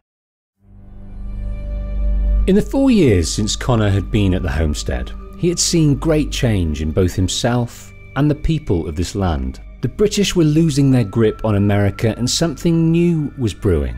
But underneath this, the assassins sensed strings were being pulled by the Templars for their own ends. He saw this in Boston, as Charles Lee's gunshot lit the touch paper of discontent outside the Boston Custom House. He saw the satisfaction in his father's face as lives were lost and hatreds galvanized. They want power. If not through the British, then they look to place themselves somewhere in this emerging regime. Connor must determine where, but where to start. It will start with Connor on the back foot. His childhood friend, Canandogan, delivers news of the British looking to force them from their lands. They said that the land was being sold and that the Confederacy had consented. Do you have a name? He's called William Johnson. At this moment he resides somewhere in Boston, preparing for the purchase of the land. Connor must defend the tribe he still feels so much a part of. Achilles knows who can help draw out William Johnson. Connor finds Samuel Adams, a member of the Sons of Liberty. Samuel Adams, at your service. Adams has discerned that William Johnson is funding the purchase of the land by smuggling and selling British tea from the ships at the docks. A stage requires a spectacle, and I may know the play. The play is twofold. The Sons of Liberty get to send a message to England, and you rob William Johnson of his financing. Your village will be saved. On December 16th, Connor leads the Sons of Liberty in raiding the ships, fighting back the British and dumping the tea, profit centre of both the British and William Johnson, into the harbour waters. The village has been saved for now, but America will never be the same again. The revolution has officially begun. The threat to the village is stemmed, but the Templar threat is still ever present. You should have killed him. There was no need. Time will tell if you speak the truth. Connor took no pleasure in killing, but if it stands in the way of liberty, he would do so in a heartbeat. He pledged his blade to the people, liberating areas of the city from the hands of oppressors, and recruiting those that would aid in this endeavour. Wherever he could help, he gave back power to the people so they could live in freedom. He saw a way of life away from control and greed. Indeed, he looked to create that ideal in his new home. Surrounding the house, the homestead boasted bountiful land. Too long had it languished untended. He encouraged a community with people who did not fit in the wider world. He invited them to stay and put their skills towards this ideal. Our village is growing and in need of all forms of trade. Just business and a new life. People who just wanted to contribute. Farmers, carpenters, hunters, clothes makers, doctors, priests, and publicans. The homestead was its own ecosystem and thrived. What resources they did not need themselves, they sold. The proceeds fed back into the community and into the fight. Below the homestead, its harbour was rejuvenated, and within it, pride of place, docked the famed assassin ship, the Aquila, now restored to its former glory. Why, the Aquila, boy! The ghost of the North Seas! Captained by the oft inebriated Robert Faulkner. She'll fetch 12 knots in a stiff gale. Ne'er a ship from here to Singapore can outrun her on her best day. What do you say we take her out and show you what she can do firsthand? As Connor does in the cities, he does so on the high seas, seeing to the Templar threat wherever it lies.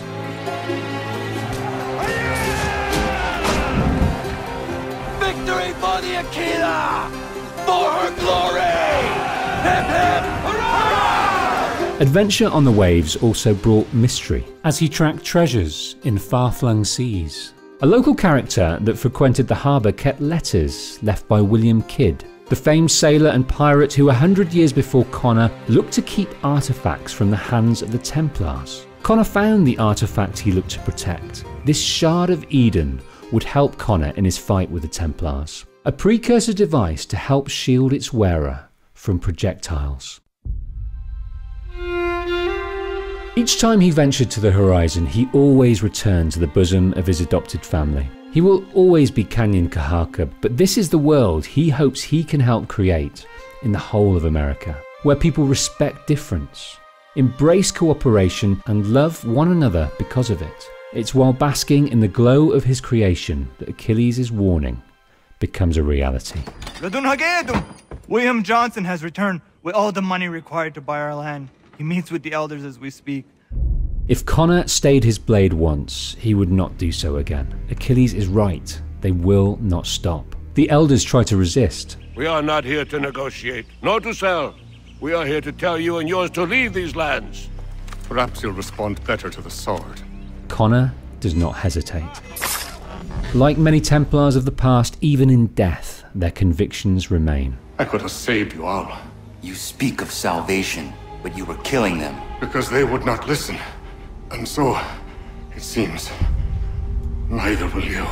William Johnson believes the colonists will turn on the Mohawks in time, but for now they remain. On his body is revealed information on his next target, John Pitcairn. John Pitcairn has risen to command level within the British Army, and his orders are to target Patriot weapons and supplies to stem the flow of the revolution. The Templars care not where they assume power. At this moment they have placed themselves in both camps in order to have total influence, but topple Pitcairn, and Connor rids the world of a Templar and tips the scales towards the resistance. Connor can't do it alone. He joins the Sons of Liberty in helping gather the Patriots to the cause. The British are coming! And stands beside them in defending the town of Concord as Pitcairn looks to take those Patriot weapons and supplies. Fire! Fall back! Fall back! We did it! They're turning tail! Connor helped aid the cause of the Patriots but failed to further his own. I should have struck when I had the chance. It would be weeks before he had another. He meets Samuel Adams at the Continental Congress in Philadelphia. The Patriots are gaining strength, becoming organized. The new Continental Army elects a leader, George Washington. An ambitious individual, he did not find the advancement prospects he desired within the British Army, and he left for politics. A decade after the French Indian War, he finds himself at the spearhead in the Revolution for Independence, to the vexation of one man. Truly, there is no man better suited to the task. To assure Really? the Congress that I as can no think of several. pecuniary Charles entity to have Lee. accepted this arduous employment. Do I know you? Come, Connor, there's someone I want you to meet. Charles Lee won't recognise that scared young boy in the face of Connor, but Charles Lee's face is seared in Connor's memory. It was Lee that killed his mother. Here, Charles Lee has been passed over for this command, a blow for the Templars. What a boon it would have been to be at the very top of this emerging power. An independent United States is close to a reality. The Templars need to grasp the reins. For Connor, Lee must wait. The grasp of the British is loosening, and it is near Bunker Hill that Connor gets his chance to meet Pitcairn. He fights his way through the British to end his life. Like so many Templar last words that have occurred before, their aim is that of peace, but method is the difference between them. And I would have succeeded had you let me play my part. Part of the puppeteer. Or better, we hold the strings on another. No, the strings should be severed. All should be free. And it's on his dying body that Connor discovers the next Templar plan, to assassinate Washington and place Charles Lee as his obvious successor. The man charged with completing the task is another name on the assassin wall, Thomas Hickey. Connor heads to New York. Thomas Hickey runs a counterfeiting ring in the city. Connor looks to shut it down and take Hickey out of action. Right. Ain't supposed to be none of your kind left. Suppose I best be rectifying that then. Get him! Connor is not the only one looking for the counterfeiters. You are both under arrest! The Patriots have shut down the ring. What are the charges? Counterfeiting! I had nothing to do with that. Listen, there are more important things at stake here. This man is planning to... He awakes, imprisoned, and with only the bars separating them, he gets closer to his father than he ever has before. Thank you kindly for the rescue, gents. There can be no further mistakes, Thomas. Am I understood? What about the assassin? Deal with this, Charles. At once, sir. Haytham knows who Connor is. He was unaware at the time that he had a child, and he has not known for long, but he knows. He will not meet his eyes. Lee remains. They were unaware of the rise of the assassins here on American shores until now. They capitulated long ago with Achilles. Your meddling in the revolution has caused us no small measure of grief. It cannot continue. Our work is too important. The child in the forest was you. You know, all of this might have been avoided had you only done what I asked. What does he mean? I think I have an idea. Yes, two birds with one stone. That idea is to frame Connor for the murder of the prison warden and accuse him of the plot to kill George Washington. While Washington looks over the gallows to see his plotter hanged, the Templars will complete their plan. But as Connor approaches the noose, he sees the assassin order he has rebuilt with Achilles come to his aid. He knows not which of them severed the rope, but he is free. Free to stop Thomas Hickey and end the plot. Go! Thomas Hickey was a faithful servant to the Templars, but his reason for service was not as grand as some. They has the money, they has the power. That's the reason I threw in with them. That's the only reason. You're just some blind fool who's always chasing butterflies, whereas I'm the type of guy who likes to have a beer in one hand and a tea in the other. Connor's purpose stretches further. The plot scuppered for now, he joins Washington in Philadelphia for a pivotal moment for their country. They officially declare independence. The British are all but finished. The months draw on without event. Despite the inevitable impending return of the Templars, it is quiet. Connor travels to the Continental Army's encampment at Valley Forge. He can help Washington, and possibly the assassin cause as well. Supply caravans meant for the camp have gone missing. I suspect treachery. A traitor named Benjamin Church, recently released from prison, has vanished as well. The two events are surely related. Connor investigates reports on the Southern Road. Benjamin Church is an enemy of the Patriots, passing information to the British, but he also has other enemies. Connor hopes to find sign of Church here, but instead has a meeting he has long rehearsed in his head. Father, Connor, any last words? Come to check up on Church? Make sure he'd stolen enough for your British brothers? Benjamin Church is no brother of mine. Haytham sees the man his child has become without his influence. He is awash with emotions, pride, envy, possibly even hatred, but he sees opportunity and a dovetail of purpose. To seek revenge on the traitor Church and subconsciously the chance to know the child he sired. Perhaps some time together might do us good. You are my son, after all, and might still be saved from your ignorance. Connor's silence speaks to an agreement. Excellent. Shall we be off? Their accord lasted the following weeks, as they tracked a weak trail through the snows of the frontier, the burnt-out shells of the Great Fire, and bustling docklands of New York. Speed, Connor! We need more speed! Culminating in a sea voyage to the Caribbean, where Church looked to profit from his theft of Patriot supplies. Throughout their partnership, they found common ground, but just as many differences as has been held between Assassin and Templar for centuries. Order, purpose, direction. It's your lot that means to confound with this nonsense talk of freedom. But they stuck, for now, to their common ground. Haytham did not know his father well. He lost him at a young age, but he settled into a shorthand with Connor, although one of critique. You could have killed me when we first met. What stayed your hand? Curiosity. Any other questions? Oh, I'm sorry. Would you like me to come along and hold your hand, perhaps? Provide kind words of encouragement? It's almost as though you want him to escape. You do it. Why me? Because I said so. Now go. How is it you came to captain a ship, given the way you sailed? It was at least resemblant of a father's love for his son. You I recognize, not the savage. He is my son.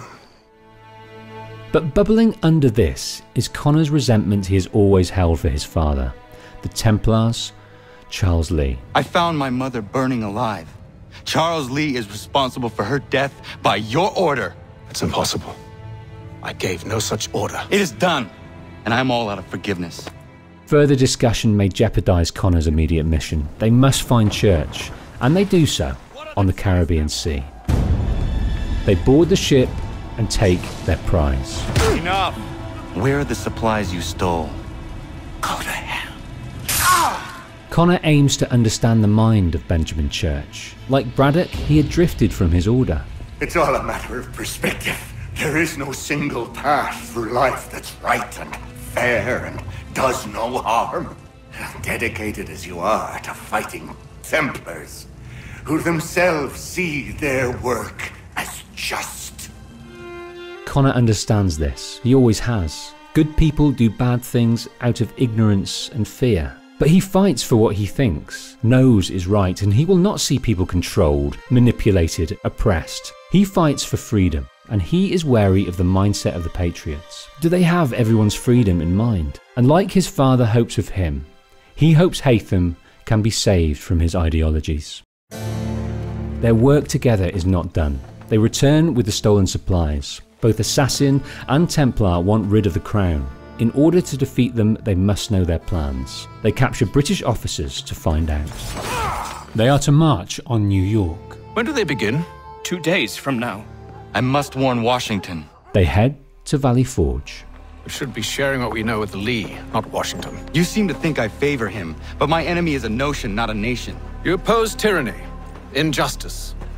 These are just symptoms. Their true cause is human weakness. You have said much, yes, but you have shown me nothing. Then we'll have to remedy that then, won't we?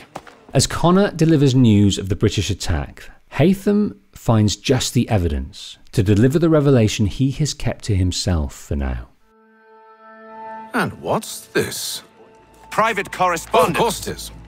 Would you like to know what it says, Connor? Washington, the Patriots, are due to attack a native village. Reacting to intel that they are working with the British against them, Washington's orders are to burn the village, salt the land, eradicate its people. The village in question is Connor's. Not the first time either. Tell them what you did 14 years ago. Since that day, the day he lost his mother, he blamed the Templars for her death, Charles Lee specifically. But it was another. During the 7 Years' War, as the natives worked with the French, it was Washington's orders to stop this threat at any cost. Washington ordered his village to burn, and he does so again. And so now you see what happens to this great man when under duress. He makes excuses and does a great many things, in fact, except take responsibility. Enough! Connor knows there are many minds and many moving parts to a collective greed. Washington is guilty, yes, but he has his village to save. Not to save his nation, but to enact a notion. Connor is an assassin, and he stands for those that struggle to stand for themselves.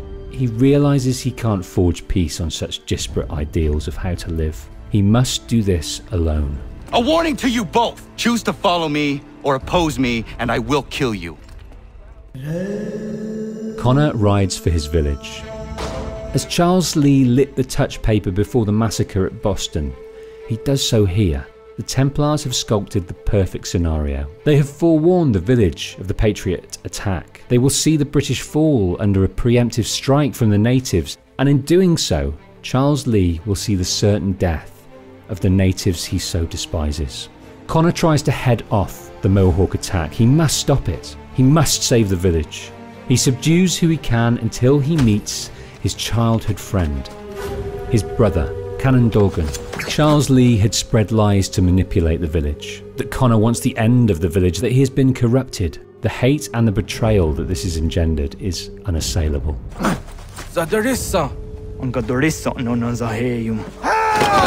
Connor has no choice. Another of those he loves has to die due to greed. Charles Lee is acting like every powerful Templar before him. He is pulling the strings and manipulating the tide of change on both sides. His plan has always been to weaken the British while at the same time undermine the leadership of George Washington. Lee wants the seat of power in this new world.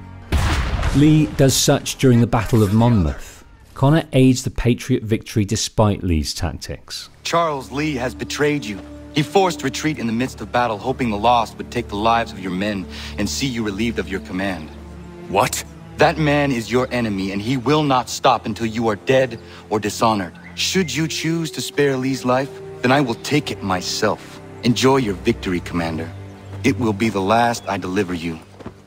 Connor hates Washington. He has every right to, but at least his leadership is free of Templar grandeur, and at least he is steering the country towards revolution. He no longer needs to guide this ship. It will reach his destination of its own accord. They will get their independence. Charles Lee is the only person who can stop it. Connor knows what he must do. In order to open the door and gain access to whatever is in there, whatever the ones that came before needs Desmond to get to, the assassins must have Haytham's artifact. But before then, they need the power sources. The first one Desmond found switched the lights on. The second taken from Manhattan store movement behind the door. Sean hacked into the database and found news of more. They travelled to Brazil to find a third artifact. Just like in New York, Daniel Cross was there to scupper them. Desmond narrowly escaped with the prize. News of the fourth and final artifact came from Egypt. Desmond needed to concentrate on Haytham's amulet. William would step up to the plate and retrieve it from the museum there. Desmond woke from the Animus to hear the news. Abstergo has your dad. Where? Italy. Same place they were holding you. And the man holding him is familiar to Desmond too. Hello again, Mr. Miles. Warren Vidic, the man that kept him prisoner, forced him into the Animus, turned Lucy Stillman to his will, and now has his father. I propose a trade. Bring me the apple, and I'll return your father to you, no worse for the wear. Desmond knows William would want them to move on, find another power source, focus on the mission, but despite their differences, the parental missteps, the misconnection, he loves his father. There is no question what he must do. They leave for Italy with the apple left by Ezio beneath the Colosseum that opened the door to the Grand Temple, the apple that holds so much power. They know I'm here, Rebecca. There's no way they don't. Subdue the subject, please. Desmond doesn't need to be shown. He knows exactly where to begin, where it all started. But Warren Vidic's pet, his best soldier, stands in his way. Give me the apple. All right, Desmond. Game's over. Not now. Not now. What the hell was that? That was Cross's addled brain. Too long spent in the Animus in the care of Abstergo, the care of Warren Vidic, so close to the apple held by Desmond. It triggered the bleeding effect. Kill the bastard, and then bring me the apple. Cross was no longer a threat. He could not defend himself. Where's Vidic? This floor. Please don't kill me. I'll let you in. Desmond has the apple, but he has no intention of handing it over. You want it? Fine. Here it is. Wait! No! He knows how to wield it. It was meant for him, left for him. After all, he's had the practice. He has his father. They have the final power source, and Desmond has the apple. With the 3 power sources in hand, Desmond begins to bring the temple back online. When doing so, the ever-present Juno tells stories. Stories of the ones that came before and their failure to stop the sun. 4 towers would be built to pull her fury into this place and dispel it. They did not have the time. The first tower was only partially completed, and the project was abandoned. But while we labored on other endeavors, a few returned. They thought to automate the process. Metal might finish what flesh could not. They tried to use their existing shield technology to perhaps shield the Earth, but they could not scale it enough. They looked to harness the power of the apple, the phenomenon that multiple minds harnessed to it could change the very fabric of reality. Their aim was to place the apple in the atmosphere to do this, just as modern-day Abstergo hoped to do. Once placed, a sentence would be uttered. Make us safe. But they could not control it. Minerva took charge of a divination project to enact a future solution. They created a device so complex as to predict the infinite possibilities of the future, enough so they could communicate with future allies. That device was called the Eye. But every future they predicted led to the same outcome, the destruction of the world. They turned to bioengineering, Juno's project, to change their genetic makeup to resist the effects of the cataclysm. In this manner, we might thrive in a world made poisonous. Juno's husband, Aita, volunteered to test the process. He was consumed with pain. He begged for the end. I pleaded with him to give us time to find another way. But there wasn't one. Not for him. Not for us. Juno could see their race's fate was sealed, for their bodies at least. But what if they could save their minds? What if they could transfer it to another vessel, one more sturdy, like stone? For this, they found a way. It proved easy enough to enter. But to leave required something more, something wrong. And so this too they abandoned. I wondered, though. Were they right to turn away? However, Juno is communicating with the assassins now. It's clear that before her kind passed, she suffered great pain. Somehow, she is even able to communicate with us digitally. hacking the emails and leaving written diatribes of her disdain for the human race, who were inferior, animalistic, wretched things. A hatred that is familiar to Desmond. He has seen it through the ages, none more so than with Charles Lee, and his similar disdain for the natives and those that oppose the Templars. In one email, Juno describes how she lost her father to human hands during humanity's revolution. In the temple, there is no Minerva, no Jupiter, just Juno. It is clear she has no love for humanity. Why is she helping them? Whatever's on the other side of that door, it benefits Juno. We need to be careful. The temple is now powered. They just need the key. Home stretch, Desmond. I can feel it. Haytham has that key, but he is nowhere to be found. Connor still hopes to spare him, to make him see sense, but in the homestead, his other father, his mentor that gave him the strength to fight, his strength is waning. Connor, he's asking for you. Washington spared Lee's life. So long as he lives, all are in danger. The same is true for your father. But with Lee gone, my father might... Listen to me. Both men must die. Connor leaves the ailing Achilles to construct his plan. Lee currently takes refuge in Fort George in New York. Connor can't enter from the ground. He will use the underground system to gain access, and with the help from his allies, who will cause distraction at range from the sea. In the chaos, I will slip inside, find Charles Lee, and silence him forever.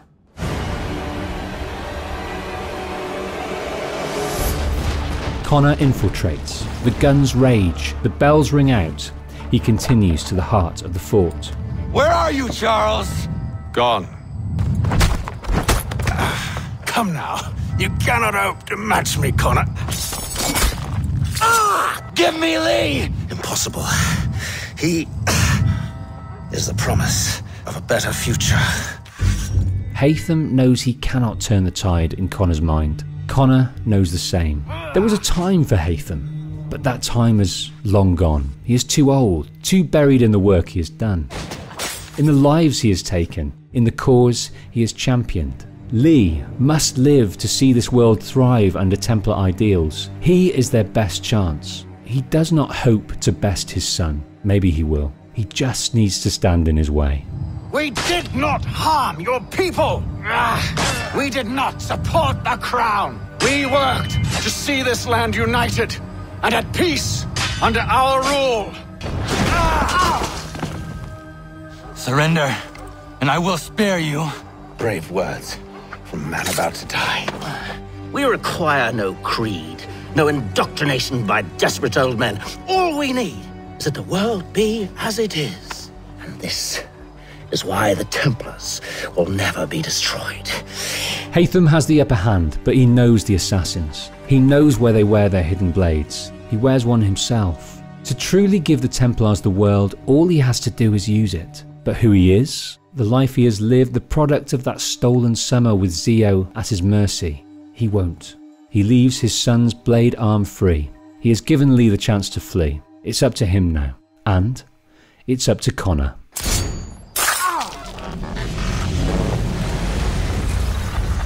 I will not weep and wonder what might have been. I'm sure you understand.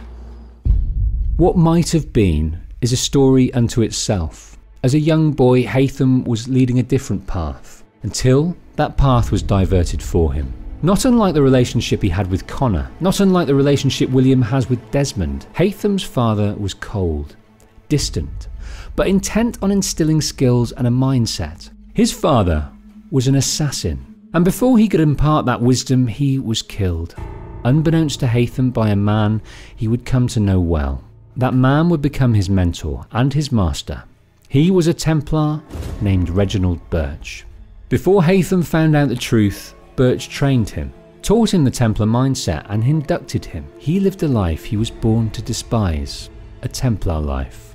Around the time Zio was having his son, Haytham acted on the knowledge that Birch was his father's killer and took his life. Revenge was its only outcome. Haytham now was who he was. He was a Templar, and he still longed for a world under its ideology. Over the preceding years, he would wrestle with this. After so long trying to unite his opposing thoughts inherent from his father and the Templar life he has led, sick of being pulled in opposing directions, now, here, he accepts the world as it is. He accepts who he is.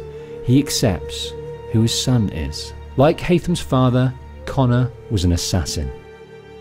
Connor's grandfather's name was Edward Kenway. His story is yet to be told.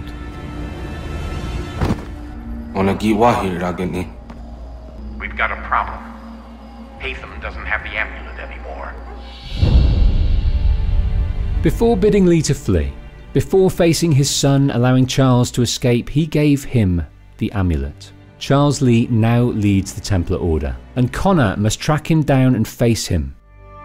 Like his father, Connor has been pulled in myriad directions. Is he Canyon Kahaka, American, patriot, homestead owner, assassin? Like his father, he must remember who he truly is, a guardian of those oppressed. I cannot afford to be consumed with doubt. The people need me. Now more than ever, I must stop the Templars. I will kill Charles Lee. Connor knows he will find him at the memorial service for his father. Connor knows the Templars know he'll be there. He doesn't care. He needs to face his enemy. I will kill you, Connor. This I swear. Not here, though. Not today. First, I'll destroy all you hold dear. I'll burn that homestead of yours to the ground and roast the severed heads of your precious founding fathers in its flames. You can try, Charles. But as with all your schemes, this too will end in failure. Take him away.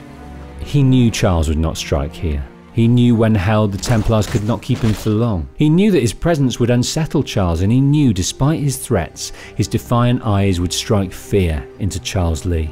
Connor would just need to wait for his moment, and with patience, it came.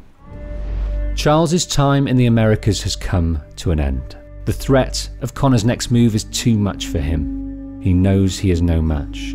Lee is at the harbour booking passage from these shores. Connor's there to meet him. He gives chase through the harbour into the shipyard.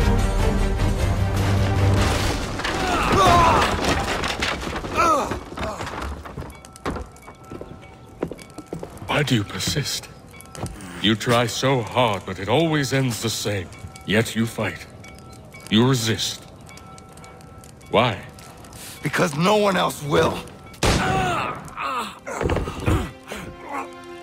His midriff punctured, blood loss clouding his vision, he will not be stopped. He winged Lee. Connor tracks him up the Charles River to Monmouth, to the Last Drink Tavern. So long has he waited for this moment. Charles Lee was not responsible for his mother's death like he thought, but his leadership of the Templars have been and will be responsible for so much more pain in the world. This is not for Connor. This is for the people he protects. Charles Lee knows this is the end of the line. There is nothing else to be said.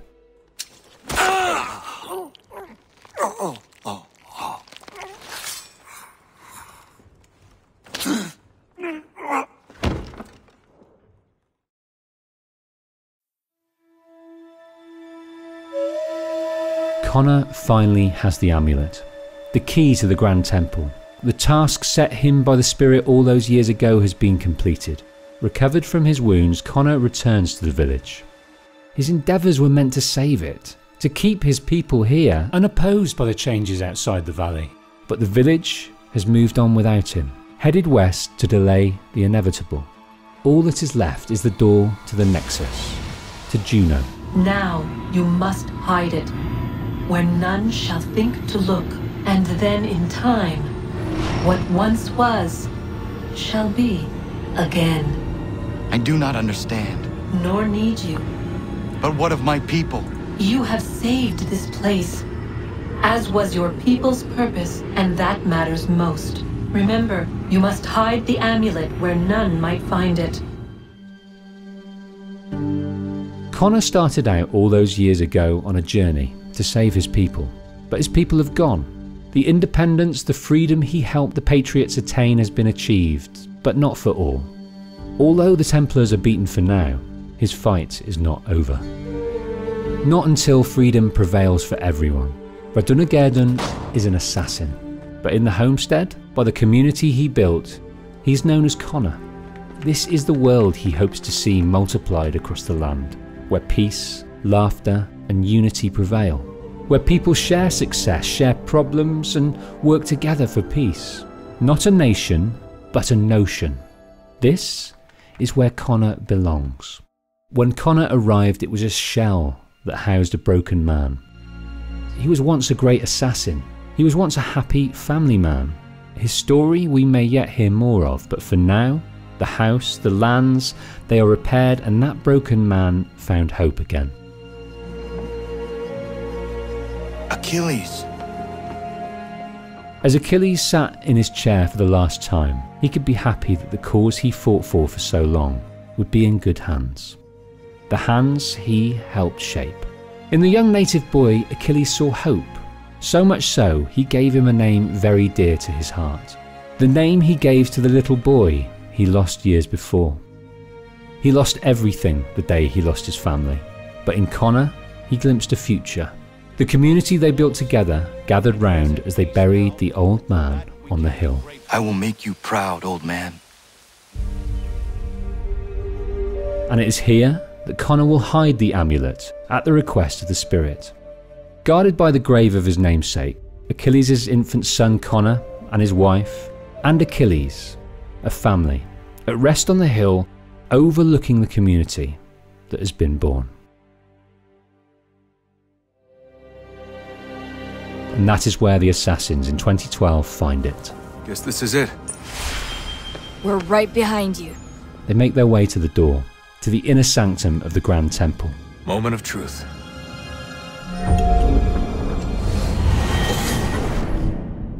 With his assassins behind him, his friends, his family, he meets Juno at the altar of what he hopes is humanity's saviour. Here, at last. You know our story now. Of how we tried.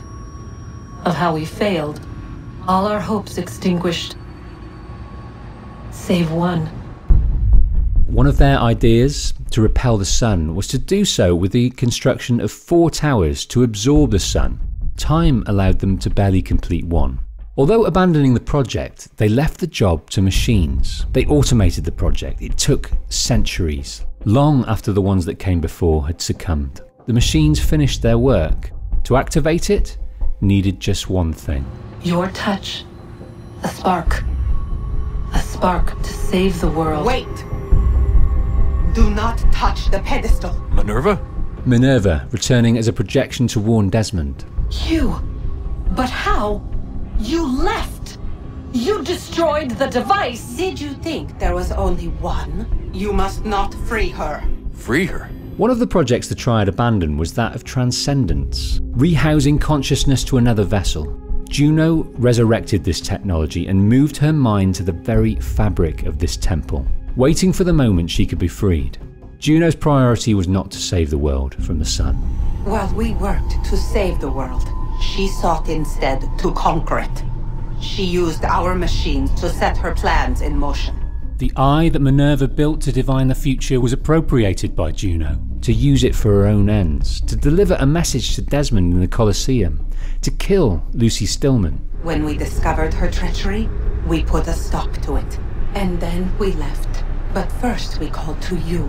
To Desmond and the assassins to come to the temple to try where they had failed. Minerva wanted to save humanity in the future, even if she could not save her own species. With the message sent, she destroyed the eye in the temple, but there was another, kept safe by Minerva, used to project to this moment. Now I see we were deceived.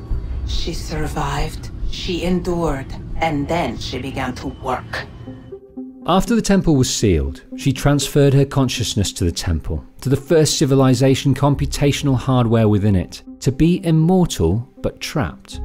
Whatever her plan was before her treachery was discovered, she now had thousands of years and the power of the temple to communicate through the pieces of Eden scattered throughout the world, to communicate with humanity through time. The tribe of the Mohawk Valley, Subject 16, with Desmond, to formulate a new plan to free herself and set about conquering the Earth. Her message to Desmond in the temple under the Colosseum as he stepped towards Lucy, blade drawn, was cryptic. It is done. The way lies all before you. Only she remains to be found. Awaken the sixth. In the Grand Temple, as Desmond placed those power sources, Juno talked of 6 methods the first civilization attempted to save the world. The 6th of those she described was transcendence. She was saved, but trapped by the 6th method, and she needed to be free, to be awakened. What she needed was a spark. Desmond's high concentration of first civilization DNA. The touch from him would activate the towers that took so long to build. They would absorb the sun's power, saving the world, but somehow transferring Juno to another vessel.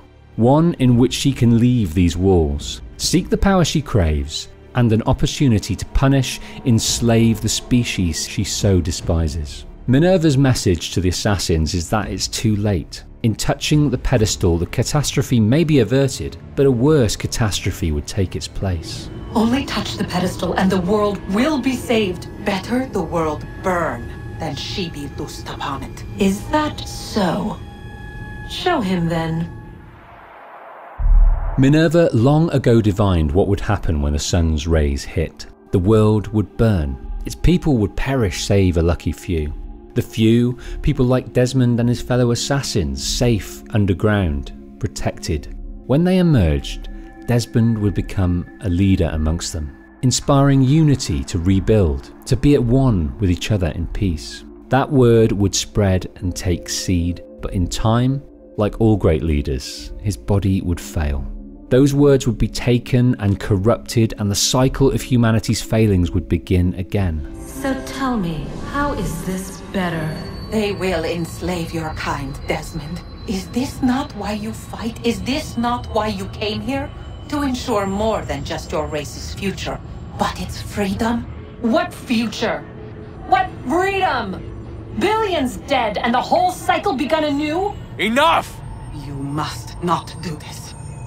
Whatever Juno's planning, however terrible it might seem today, we'll find a way to stop it. But the alternative, what you want, there's no hope there. It's done, Minerva. The decision's made. Save the world, but free a tyrant. That is the decision. Desmond will not wipe the slate clean, killing billions. However bleak the state of the world, however terrible the things to come, there are still assassins out in the world that will dedicate their lives to changing it, to freeing it, to stopping those that look to oppress it. You need to go. All of you. Now. Get as far away from here as you can. Son. In his time in the temple, Desmond achieved something he never thought he would. He became his father's son again. Desmond is the world's savior, but his father and his fellow assassins will be its hope. They must live on. It's already started. I need to do this now. So go. Go! Desmond is not the boy he was, that fled from the farm all those years ago. He ran from a cause he felt was not his. His father knew he was special, so wanted him to be prepared. Abstergo knew he was special, enslaved him to the Animus. The ones that came before knew he was special, and pulled all the strings for him to be here, before the pedestal. But he was no longer anyone's puppet. This was his cause, his choice. And in touching the pedestal, he would give humanity a chance, however small, to be free.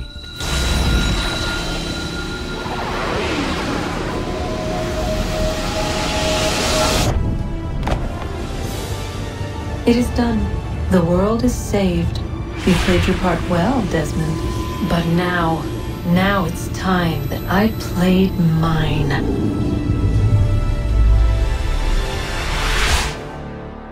To be continued.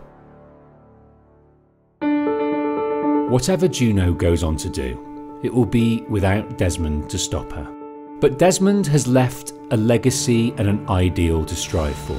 The assassins he left behind will fight on in his name. The word will spread of his sacrifice and the threat they will need to face in the form of Juno and in the form of Abstergo. After Desmond touched the pedestal, after the other assassins left the cave into the dawn of a saved world, Abstergo tracked down the location of the temple, gained access and found the body of Desmond. Something as precious to them as any artifact because of what his body contains, his DNA. Desmond is no longer Subject 17 to the Templars. He is now Sample 17. And within this DNA, the next important figure in history exists. The figure we visit next in this series. Make sure to like the video for the algorithm, subscribe and hit the bell to be informed of when this next installment hits, and if you would like to support this ongoing series and get to see the next video weeks in advance, become a patron via Patreon. I'm the Patient Wolf, and this has been the complete story of Desmond Miles.